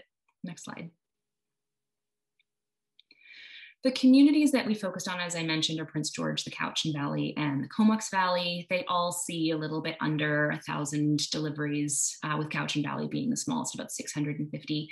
The care providers providing the primary prenatal care vary quite significantly. So the Cowichan Valley sees the most midwifery at about 60% of births, and Prince George sees by far the least of midwifery. But it's been interesting to be engaged in all 3 of those communities. Next slide, please. So we're definitely in the beginning stages of the actual results. We've done 12 of our 20 interviews, and you can see on the right-hand side there sort of a little bit of a breakdown of where they've been. We've had the most success connecting with family doctors. I've spoken with 3 registered midwives, with a 4th who's interested in being interviewed next week, and 1 OB. We've had 7 participants from the Cowichan Valley and 4 from Comox. We've had no success so far recruiting participants from Prince George. So if you know anyone who provides prenatal care in Prince George, please feel free to ask them to contact me if this sounds like an interesting project. We're considering where we'll go from here in terms of Prince George. We have got ethics application or ethics approval to continue working there. So we may redouble our efforts. Sally and I both have some time to do that over the Christmas period, but we may end up having to leave Prince George out of it and focus just on the 2 island communities we've had more success with. That is a mistake, actually, in the results section. The process for analysis hasn't been iterative because we are unfortunately just working with med student and resident schedules, and an iterative process so far hasn't been possible. But what we have done is taken a moment now to reflect, since there are 12 interviews completed, and start to look at the coding of 1 or 2 of those to guide our 8-ish remaining interviews, to see if there's things that we're missing with our interview guide, or if there are areas that really feel like we've reached saturation with the 12 interviews that we have, and if there are any ways to sort of trim down shorten the interviews in order to make it a little bit less of a burden on care provider schedules. Next slide, please. So the preliminary pieces that we've come out with, just broadly based into categories, and this is very, very initial, not anything I would say for certain will be in the final results of our project, but 5 big themes so far coming out: communication, particularly the importance of existing networks, existing relationships, and coming together through connections that have pre-existed COVID and have been strengthened through COVID. Both strengths and weaknesses in terms of data, both the flow of information and the collection of information. So having information about how they need to run clinic, having information to share with prenatal patients, stress and workload, I think no surprise that that's come out as a theme. Then just sort of difficulties around decision-making in times of great uncertainty, and particularly when information was changing quite rapidly. We had lots of people mention when vaccines went from being not recommended for pregnant people to recommended for pregnant people, and just dealing with having the information themselves as care providers so that they felt they could have a really informed conversation with patients around what was changing and how. And then lots of reflection on feeling really positive things about working in a rural community during that time, having a close group of colleagues they were able to talk to, and a real ability to share resources and supplies. That came out as a really big piece. Next slide. So we're looking forward to the next steps. I've mentioned sort of our moment of pause around whether to continue with Prince George and see if we can make some headway there in terms of getting that northern and a little bit of a more urban perspective. We're going to continue to try and recruit some more OBGYNs and registered midwives so we can round out our population a little bit better. And then knowledge translation. We are open to feedback. We're totally interested in what people have to say. If there are pieces that you're really interested in that we haven't asked participants about, I'd love to hear about it. We're going to be feeding all of this back to all of the participants and then other stakeholder groups to try and make something that's really clinically relevant.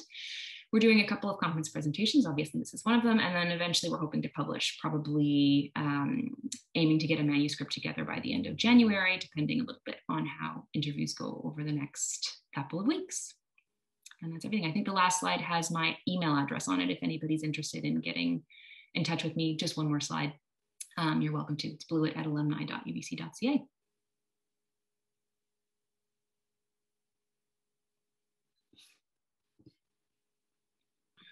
All right, excellent. Thanks so much. And sorry, I didn't quite understand, where are you presenting from Cowichan, Comox, or?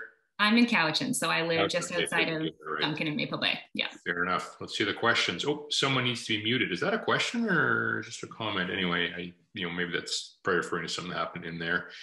Why do you think Prince George has had a little trouble with patients? I think, well, right now, Prince George is in the middle of their 4th wave, and the COVID onus particularly in UHNBC, the hospital in Prince George, has been significant. So I think that in the last little while has been problematic. Also, I think it's a little bit of a med student and resident sort of fake data, almost, if you will. It's a little bit of a funny way to phrase it, but the medical students are on the island and are able to recruit a little bit more actively. And Paige is our R1 colleague who is in Prince George, and she's had a lot less flexibility in terms of trying to connect with care providers and make that piece work. So I think it's a combination of things. Fair enough.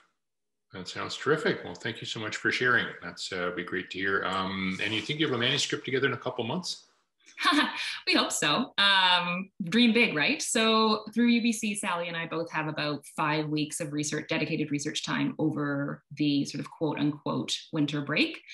And we're really hoping that by combining that time and that effort and having some focused time to go through the 12 interviews we have, see where we can get in terms of saturation, see where we can get in terms of additional interviews, and see where we get with analysis to put together a manuscript by the time we have to go back to clinical, which is just towards the end of January. So it's a big dream. Transcription and coding take a long time. Tremendous amount of time. So they do. what I'm basically saying here is, maybe we'll see you again here next year. we'd love to come back with our manuscript all finished, ready to go. That's exactly what I'm thinking about. So awesome. All righty. And who is as Carly Patterson, I believe, is next. Yes. Awesome. So one more thing. Thank you so much for inviting me. This is going to be my last talk that I'm going to attend. I know there's a couple more afterwards. I have another commitment at 12:30, so I will be staying on till then. But it's been a real pleasure. It's been a tremendous honor to hear all this. There's obviously tremendous amount of hard work, a tremendous amount of initiative, and some great results coming out of a lot of areas of the province. So congratulations on that, and thank you again for your hard work and your willingness to share.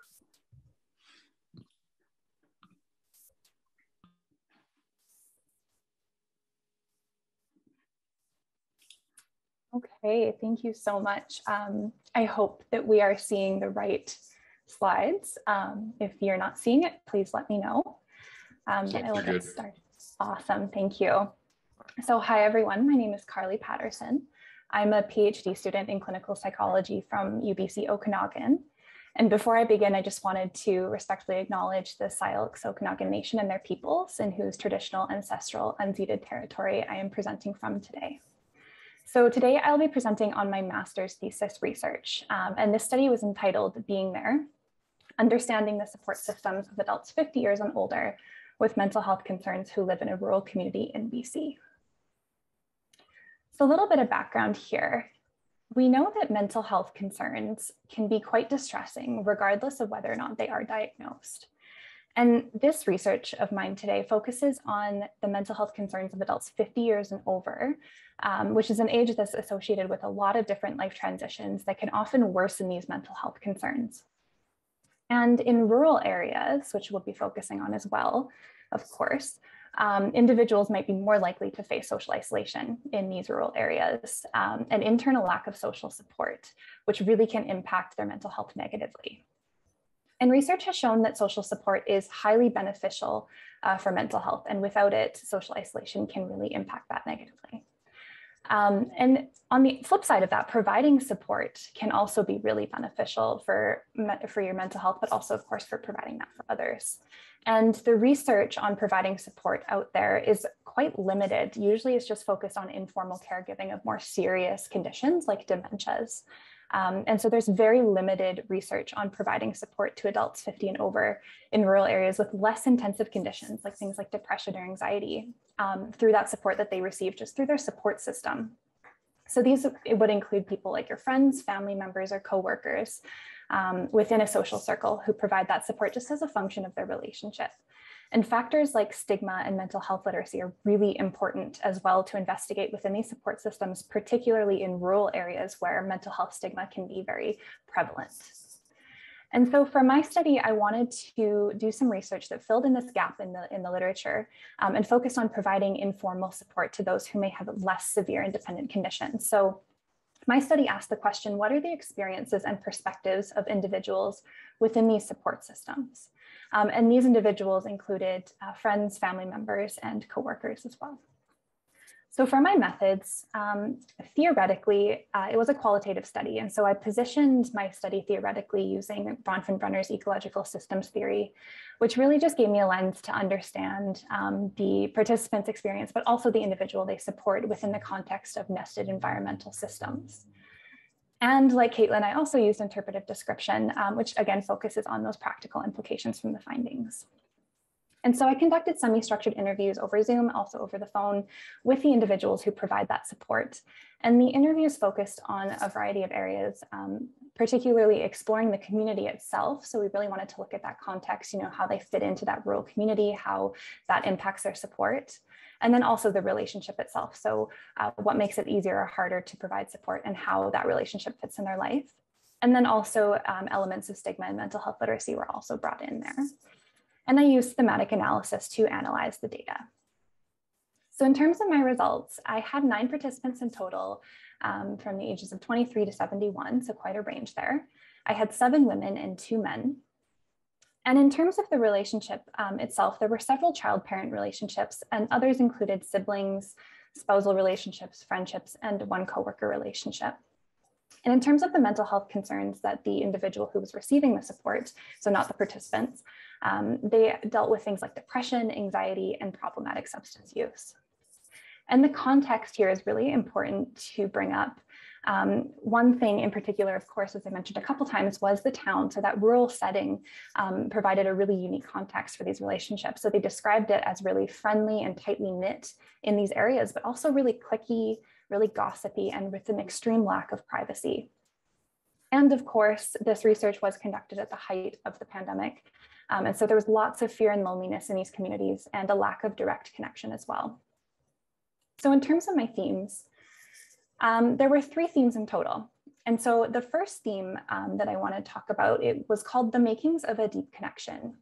And so this theme had 2 sub-themes. And the first one was capturing the role of communication in these relationships, which was really important. So those verbal conversations and listening within a safe and confidential space. And so sometimes participants described that when the individuals they supported weren't feeling well, the communication would change. So the person might become more judgmental, more argumentative, or would just withdraw completely. The second sub-theme was capturing actively being there. So really just doing things together and the importance of that, whether or not you're speaking during that process. So things like, going for walks or doing hobbies together. And there was a gender difference here in that male participants and the males who were receiving support seemed to prefer more action-based support, whereas female participants and the females receiving support enjoyed both. The second theme was called Behind the Scenes of a Relationship, and it captured just that. What goes on in behind these relationships, what sort of things are motivating them. And so that was one of the big aspects of this was motivation. So things like love and connection and shared values really drove these relationships even when they were difficult. Participants also discussed their own personal struggles that made it difficult sometimes. So things like their own work, their own family they had to take care of, and also their personal experience with mental health concerns and their high levels of mental health literacy that they had kind of in turn. And so Jean here on the right-hand side captures that in a quote. And the third theme captured the pressure and burden of providing that support. So kind of the consequences of the other 2 themes, what it takes to maintain that relationship. And participants talked about not really feeling that they had other support themselves in providing that support. So there was no one else in that support system to help them with it. And a big reason for this was that they were often sworn to secrecy in a way, particularly because of that nature of the town, just the secrecy, the confidentiality, the privacy that was really emphasized in rural communities. And they also described that they also felt they had minimal support from professional sources. So Sarah here on the right-hand side talks about how she felt that the family was really excluded in the treatment process that her loved one had gone through. So here is a bit of a concept map that I prepared just to kind of illustrate the 3 themes within here and kind of their interrelationships. So the 3 blue boxes at the top here indicate each of the different themes, and then their components are down below in the white ovals. So I want to draw your attention first here to this love and connection piece, the motivations. And so love and connection really help to positively impact that relationship, which is indicated by the blue dashed line going to theme 1. And also help to mitigate some of the pressure and burden, which is that red line going to theme 3. Then the personal demands, personal struggles like work, family responsibility, and their own mental health concerns under theme 2 really negatively impacted their relationship, which is the red line going to theme 1, and then also contributed to that sense of pressure and burden. And then I want to draw your attention up here. So the pressure and burden in theme 3 itself negatively impact that relationship at times. So as you can see, all of these things are very tightly connected and impact each other significantly. So a little bit of discussion and conclusions from my study. So first I want to talk a little bit about some of the stigma that was brought up in my interviews. So there was a lot of stigmatizing attitudes elsewhere in the town, in their support systems. Some said other friends or family members would be dismissive, denied that mental illness was a concept. And a big part of this, it really led to those feelings of pressure and burden. And a big part of that was because of that rural value system that tends to emphasize stoicism, right? Asking for help is a sign of weakness in some ways, or at least that's how they perceive it. And so this really encourages people to solve problems independently. So that puts more pressure on the individuals who don't see it that way to provide that support, and they don't receive help from other people.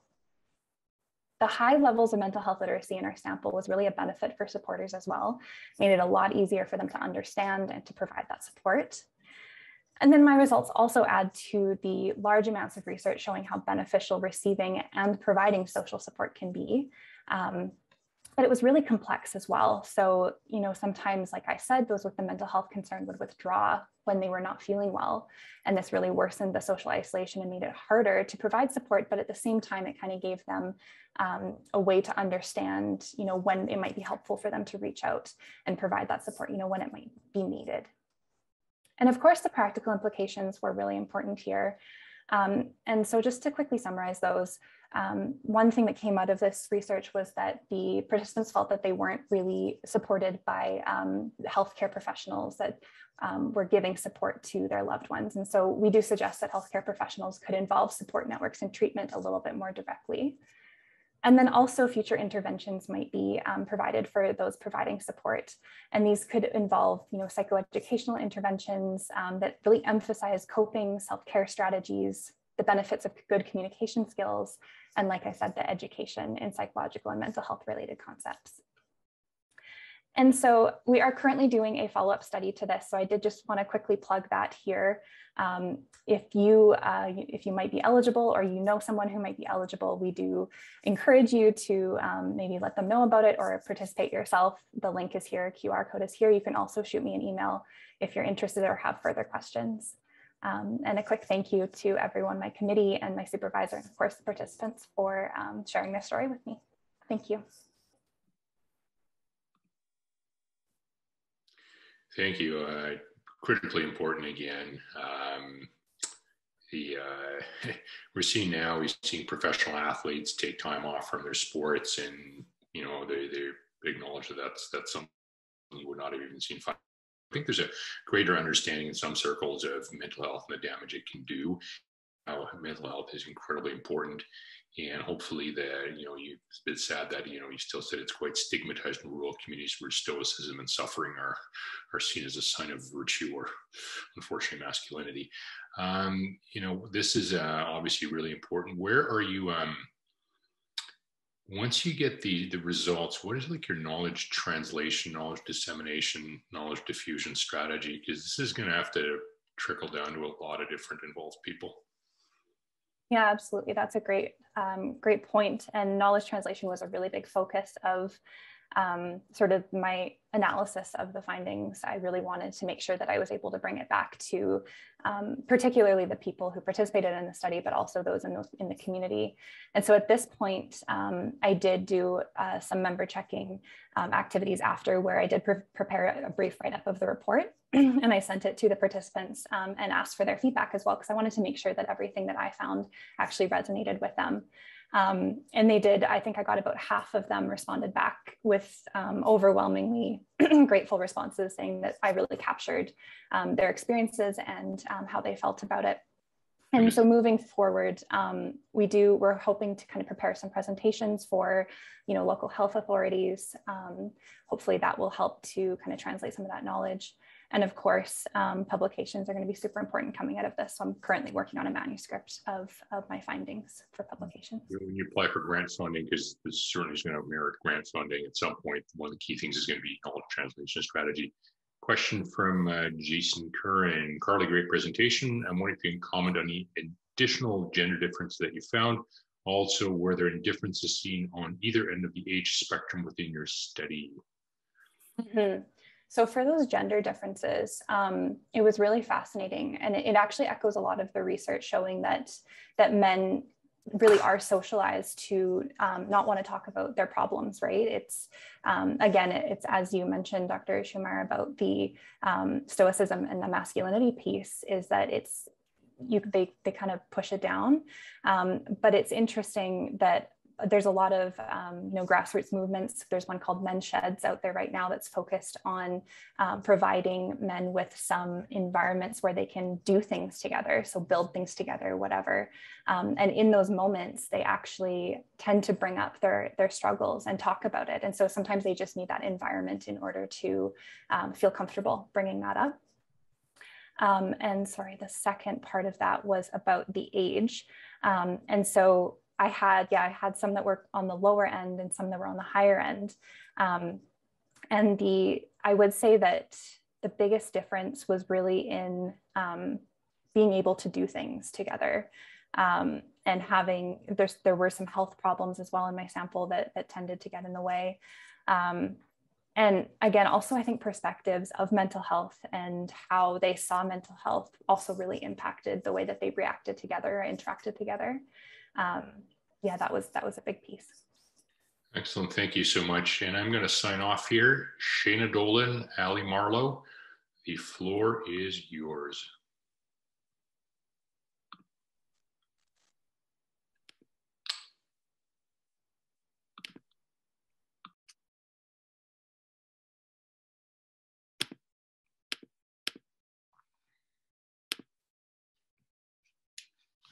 Hi, everybody. I'm just trying to share my PowerPoint here. One sec. Sorry.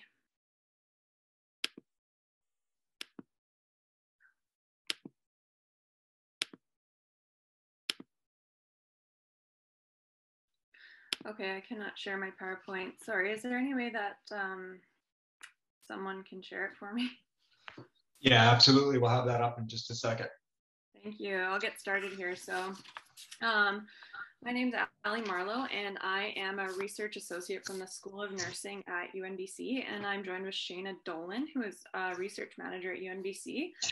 We are going to present exploring the implementation of the Rural Advanced Care Paramedics in rural and remote British Columbia, which is a qualitative research approach. We are working under Dr. Floyd Besserer and Dr. Davina Banner-Lucaris as the lead researchers in this project. I'm also a registered nurse working in Smithers, and I am coming to you from Smithers, which is on the traditional land and territory of the Wet'suwet'en people. Sorry. How do I go forward in the PowerPoint here? You'll just have to prompt us verbally, and we can advance on this end. So go to slide 2.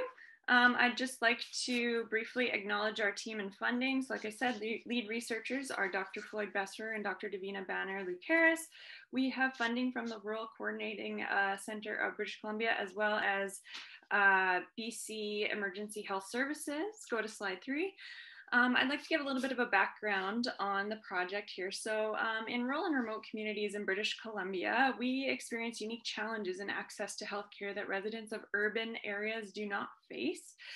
Some of these challenges include geographical remoteness, the poor weather conditions that we deal with a lot of the times, and issues around recruitment and retention of healthcare providers, as well as we experience long distances to get to higher levels of healthcare.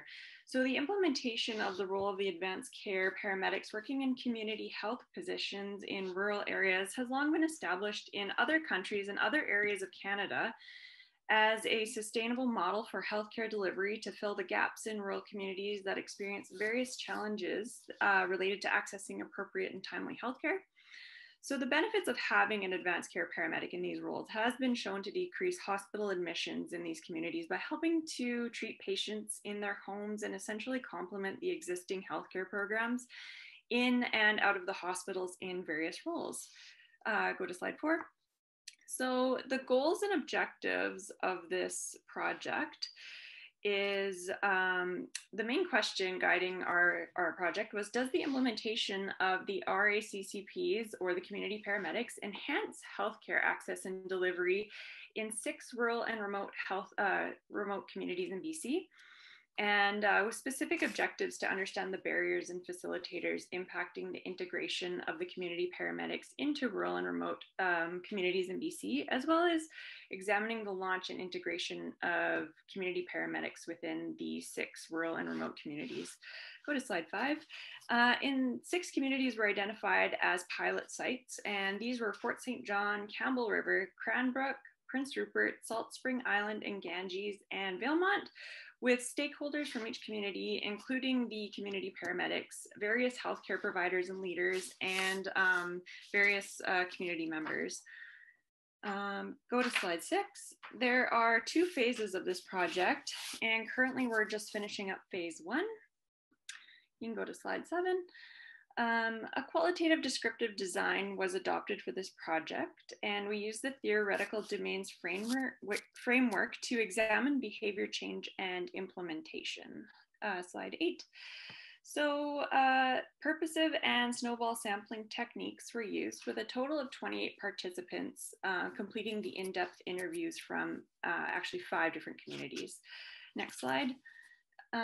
In-depth interviews were conducted over the phone and transcribed verbatim, and peer check-in of the coded analysis was done. Next slide. Research Ethic Board approval was obtained, as well as informed consent from each of the participants. Access to the data was limited to just the research team, and participants were kept anonymous. Next slide.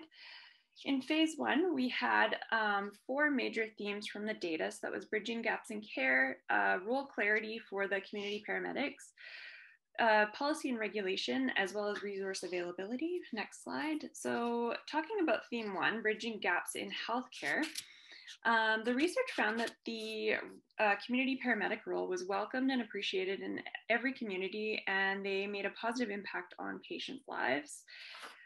Next slide. They were able to use the autonomy that was afforded to them in this role, and it really they kind of made it their own according to whatever the community needed. And some communities were lacking in palliative care, and other communities showed that they needed a little bit more outreach support for patients suffering with addiction. So whatever was needed, the community paramedic was able to support the existing healthcare structures in that community that they were employed in. And it showed to be a really great resource. Next slide. As advanced care paramedics, they do have a high skill level that they bring to the community, and they were also able to help BLS paramedic crews in addition to their role as the RICCP. So they were kind of able to mentor the local paramedic crews just with various jobs. Next slide. The second theme identified was the need for a little bit more role clarity. A lot of the interviews mentioned that the community paramedics felt like they didn't really know what was expected of them. So from almost every single community paramedic, there was a request for a definitive scope of practice and more of a detailed job description based on whatever community they lived in. Next slide. They felt it was difficult to navigate this new role with little to no direction, and coming from BC Emergency Health Services, where they worked as paramedics, there are a lot of really solid policies and procedures that are already in place to help guide them as paramedics. And I think it was a little bit difficult for the community paramedics to develop their role, especially because this was more of an independent role. And in addition to that, some of the different healthcare programs in the communities felt that they were being threatened by the addition of the community paramedic, and that they were kind of taking over their turf. So that was another challenge that had to be overcome. Next slide. And that being said, there was optimism for this role as a way to provide preventative healthcare in the communities. And they did provide a very flexible option to fill the gaps in the existing system for what the community needed. So that was a really great thing to hear. Next slide. The third theme focused around policy and regulation, and specifically deployment procedures and professional regulation, as well as the general feeling that the community paramedic was kind of siloed from the rest of the interdisciplinary team. And a few of them said that they sort of had to invite themselves to different team huddles and whatnot. So they felt a little bit left out of the interdisciplinary team. Next slide. One issue also that came up was a lack of a more formal referral system from the family doctor or emergency department for the community paramedic to follow up with clients in a more formalized and documented fashion. A lot of the times there was a lot of like kind of informal referral, but they wished that there was a bit more of a formalized documented referral system. Next slide. A major barrier to delivering safe patient care that was noted from the community paramedics was a lack of access to the shared electronic records.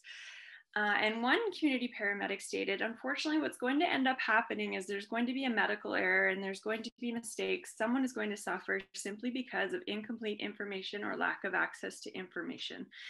And as a healthcare provider myself, I can say that that is like, it's unacceptable to not have access to shared documents, especially if that's going to lead to a mistake for a patient. And I think that would be a good place to start with the program. Next slide. Theme 4 looks at resource availability and specifically at how the community paramedic can work with the system to help patients versus trying to fill staffing issues in the hospital and community, where the local resources were sometimes stretched a bit thin. There was a concern about working independently because the community paramedics are advanced care paramedics who are used to working with a partner. So it was different to send them to a rural community with no backup and no one to turn to when they had questions about the job. Next slide. Sorry, next slide after that. And then other roles for the community paramedic were discussed, such as leading debriefings for local paramedics and helping with skill development and mentorship. The community paramedics themselves also needed mentorship for this new role, which a lot of them felt like were lacking. So for implications and recommendations from the phase 1, the main implications and recommendations included early and ongoing education for the community paramedic role. And that includes clearly defining a scope of practice and identifying how that complements existing services and addresses the gaps in the healthcare that's already in the communities. There needs to be robust data access and reporting systems with timely access to patient data, centralized systems to document patient care and visits, and allow for integration into the interdisciplinary team, as well as ongoing development and implementation of responsive systems for referral and deployment across multiple healthcare sites. So that includes sites in acute care, emergency, home, and community care settings, and allow for ongoing evaluation of community paramedic roles and caseloads. Next slide. Develop ongoing opportunities for mentorship and practice support, and have some opportunities to maintain and practice advanced life support and critical care skills, because they are very highly trained paramedics. And they need to maintain those skills and determine and implement useful metrics and evaluation indicators. And then just allow for more nuanced but important work that's being undertaken by community paramedics within the communities. So that's the end of our presentation. Thank you very much, everyone, for attending, and thank you for the PowerPoint help.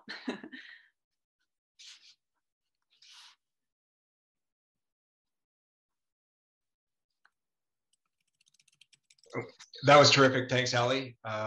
Really appreciate it. We're going to take some questions. I'm going to start off just stealing one from Dr. Schumacher, who is a terrific moderator, by the way. What are your plans in terms of the knowledge translation of this work? It's extensive. There's lots of data. I'm just wondering in terms of the actual practical next steps of sharing and disseminating some of this work. Shana, do you want to answer that? Yes, hi everyone. So I think in terms of knowledge translation, we're really wanting to work with BCEHS to develop resources and tools that are really going to be useful for them. And as Ali pointed out, with her experience as a nurse, which is super valuable to be able to kind of make those linkages, to build those resources and documents and processes that are going to enable the kind of cross communication that has been pointed to as being needed. That's of course in addition to the standard manuscripts and that sort of thing. So really focusing on tools that are really going to be practical and concrete. Great, thank you. Did you notice any variation between all the geographic regions that you sampled?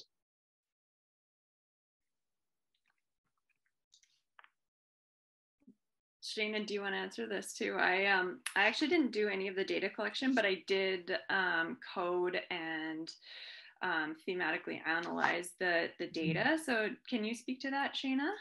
Yeah, Davina was the one that conducted the bulk of the interviews, but as Ali said, she and I have both been involved a bit in the analysis and the writing up of the findings. So I think from my perspective, I can say that there were obviously community level differences. It's slightly different challenges based on perhaps remoteness or proximity to larger centers.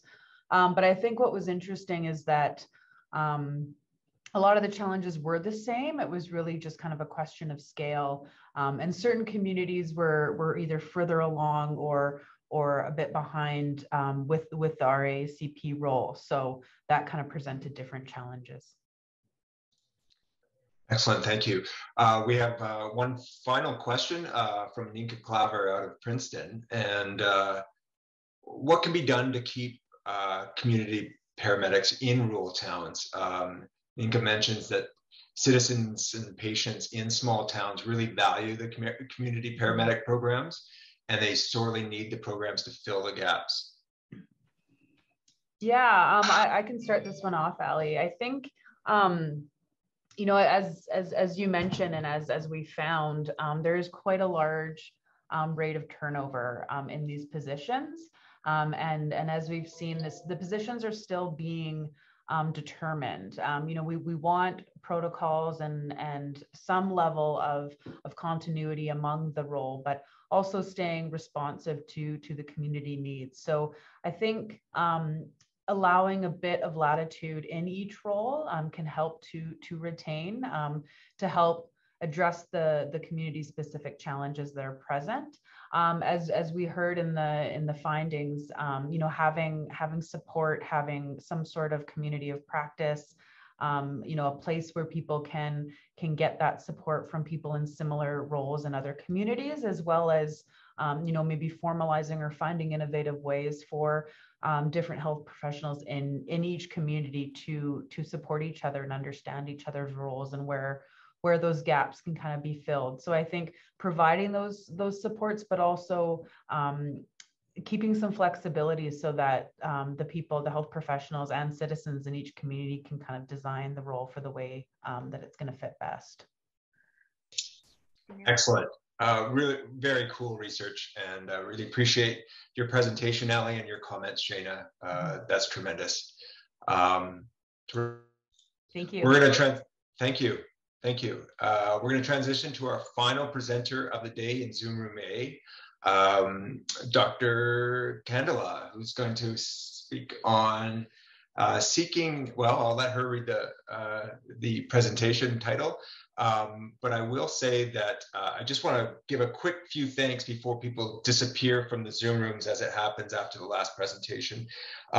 Rebecca, who's been working in the background, certainly the support of the Rural Coordination Center of BC in this rural and the Joint Standing Committee on Rural Issues, Dr. Frank Schumacher from the Emergency Medicine Network, to all the presenters.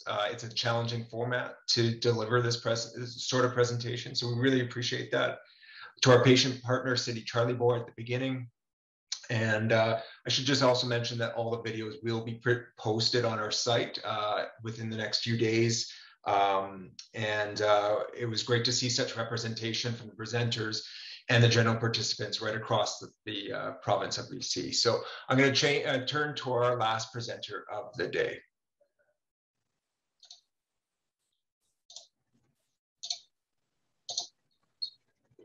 Thank you, everyone, for joining. Before I begin, I'd like to just acknowledge that I'm joining you today from the traditional and unceded territories of the Musqueam, Squamish, and Tsleil-Waututh Nations.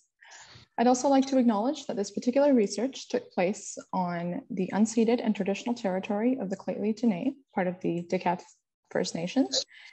And while I have no conflicts of interest to declare, I'd like to acknowledge the financial support for this research provided by a CHR Northern Health System Impact Fellowship.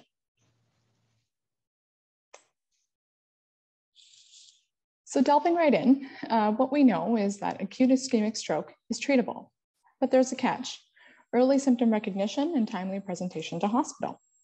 After all, many of us have heard the clinical catchphrase, time is brain. Despite this, we know that presentation delay still remains a major barrier to a patient's timely receipt of stroke care. And this presentation delay can really be attributed to three main factors. So one being the patient caregiver, and or bystander awareness of stroke, including recognizing the signs and symptoms, as well as understanding that stroke is a medical emergency and that time is of the essence. 2, the decision-making process, which somewhat overlaps with an awareness of stroke. And finally, 3, the transport piece. In the literature, we know that the evidence points towards the transport of stroke patients via EHS or ambulance as the best option for rapid access to emergency stroke care. Well, then you might wonder, where's the gap? Well, much of the available literature focuses on large urban centers with established stroke units and processes of care, the latest in imaging techniques and treatments. And there's little, if anything, known about what care looks like for stroke outside some of these larger centers, especially within a Canadian context.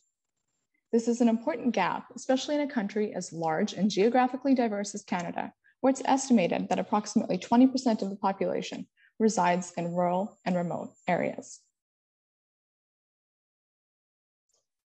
So this particular research focused on Northern BC. Now you may wonder, why Northern BC? And the goal with this work was to really explore some of the factors associated with stroke survivors and or their caregivers in mobilizing the use of EHS or ambulance for transport to hospital in the event of acute stroke in Northern BC. And Northern BC was chosen for this work because it's a largely unexplored area with variable settings, smaller urban, rural, and remote regions. There's a large landmass, as you can see from the map here on the right, covering 2/3 of the province's geography and a dispersed population of roughly 300,000 individuals across this vast region.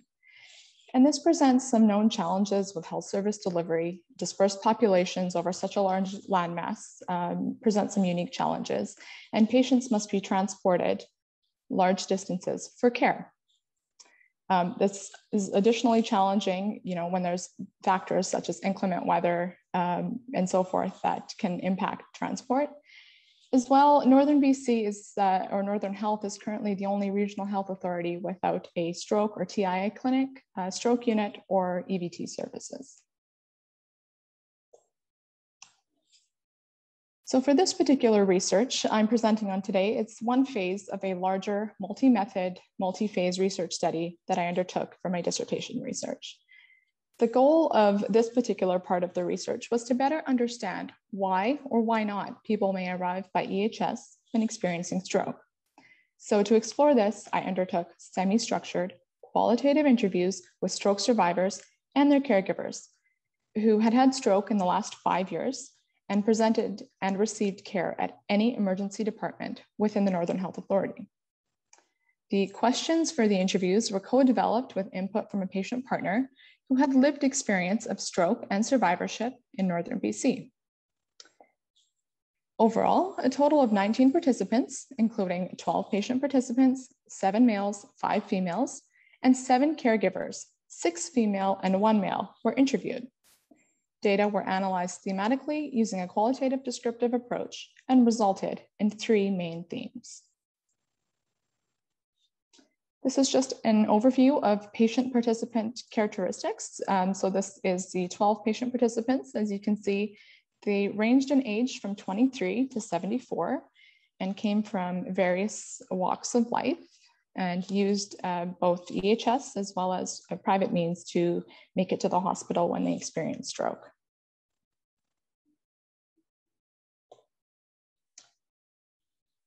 So moving on to the first theme, and this first theme coming from the data really emerged around decision-making and included several key sub-themes. So there was a sense of decision-making and sense-making process. Participants were Googling their symptoms, taking an aspirin for what they perceived to be just a simple headache, waited for their symptoms to self-resolve.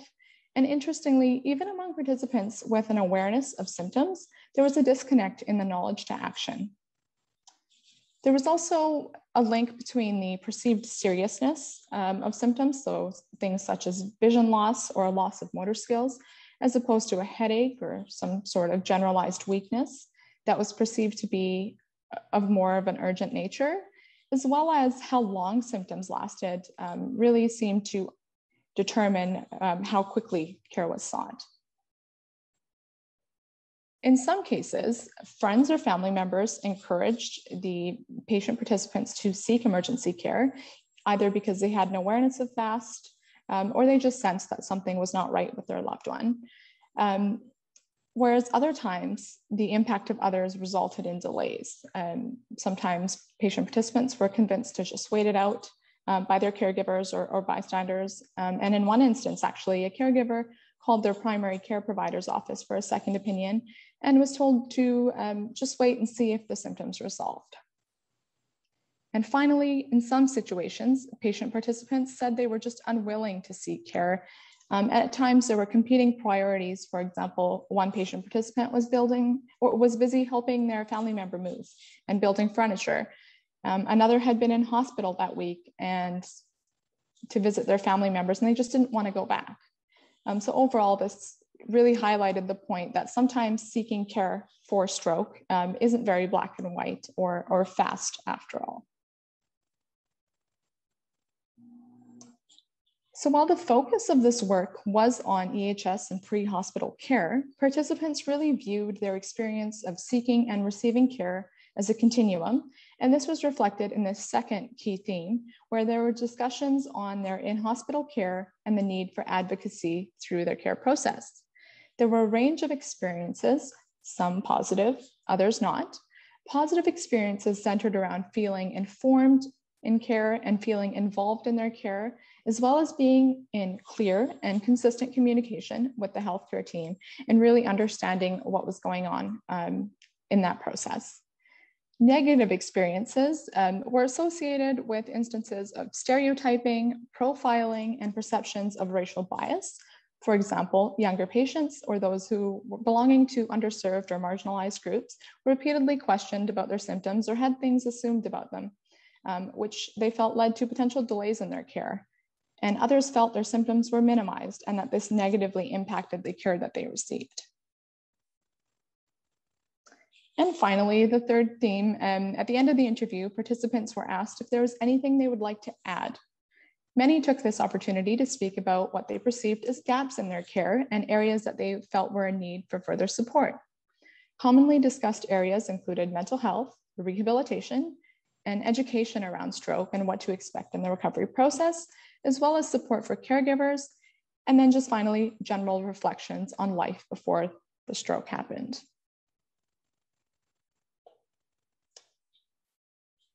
So coming from this research, there are a number of implications for research, practice, and policy. It's important that future research, examining stroke in the North, as well as more broadly across BC, explore barriers and facilitators to seeking care in more Northern communities, as well as seek out a more diverse sample of participants and populations.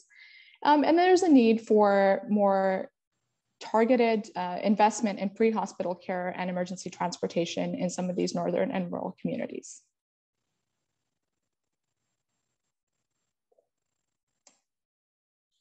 So just to end, there was a lot of data with this particular part of the project, but I provided a very high-level overview. And this quote in particular stuck out to me, so I'll leave you with this.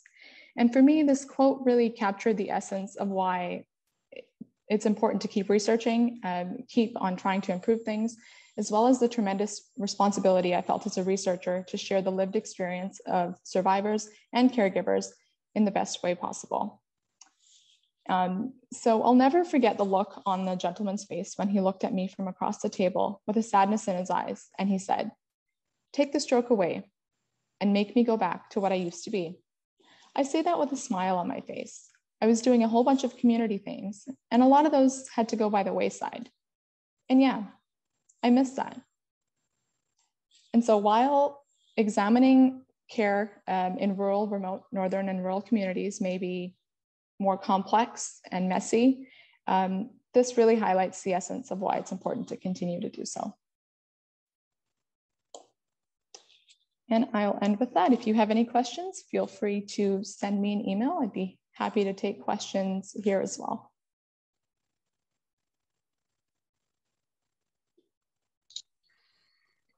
That was a terrific presentation. Really appreciate it.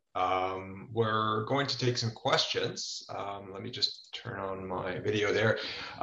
So feel free to toss in the chat box any questions that you may have. I have a couple. One that you mentioned on, I think it was your first theme regarding decision making, and I find it really interesting that there's a delay in that decision making process to seek aid, and the potential lack, or the loose lack of seriousness around making that decision.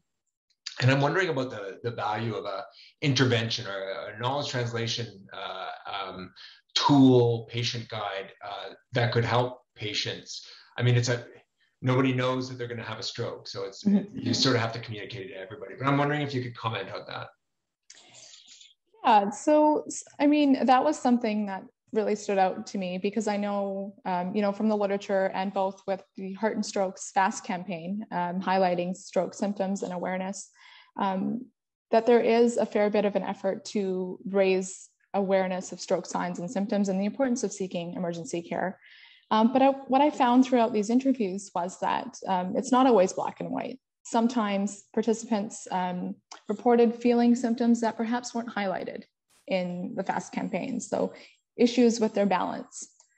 And for those of you that aren't familiar with the FAST campaign, so face, arm, speech, and time. And so sometimes those symptoms were not specific. I think, moving forward, I wouldn't, that's not to say that the FAST campaign doesn't do a great job in highlighting some of those symptoms. That's evidence-based, and research has shown that those are some of the main symptoms of stroke. But I think just a general awareness, knowing your own risk factors, and seeking care, erring on the side of caution. I mean, not every headache warrants a visit to the emergency room, but just being aware of that, both as a bystander and knowing your own personal risk for stroke as well would be important. Excellent, thank you. One more question I have, a very broad question related to having a stroke in a rural and remote area. I mean, I think at the heart of it all, there's health equity to it. If you have a stroke in a small town where you have to travel, be transported for care, for that valuable CT scan, for that medication, I'm wondering again if you could just comment broadly on the health equity impacts or relationship to this project and stroke in rural and remote communities. For sure. I mean, we do know that people who experience stroke in rural and remote communities often have worse outcomes. And part of that is the delay in receiving care, not just seeking care, but receiving care because of system level factors. For example, we know that only, around 11% of communities, rural, remote communities in Canada have access to a CT scanner. So that's a major barrier. And in terms of this research, while it was open to people, across the Northern Health Authority, there are, out of the 19 facilities, only 6 of them have a CT or MRI scanner. So, which is why I suggest future research look at some of these smaller communities and really understand what it's like to seek care and receive care outside of some of the main centers. But there is definitely a very large and overarching theme of inequity when it comes to stroke care. And I know the Heart and Stroke is looking into that and mapping, stroke services across the country. They've, had a concentrated effort over the last number of years to do that. So the work is ongoing, but there's still a lot to be done. Excellent. I think that's going to conclude questions for today. Really appreciate that presentation. Fantastic and a brilliant way to conclude the proceedings. So thank you to you. And thank you to all participants and presenters who have presented throughout the day. It was great to see such a welcome and feedback. And it's all been positive. It's really great. We hope to offer a 3rd annual BC Rural Health Research Exchange next year. But again, thank you, and enjoy the rest of the afternoon.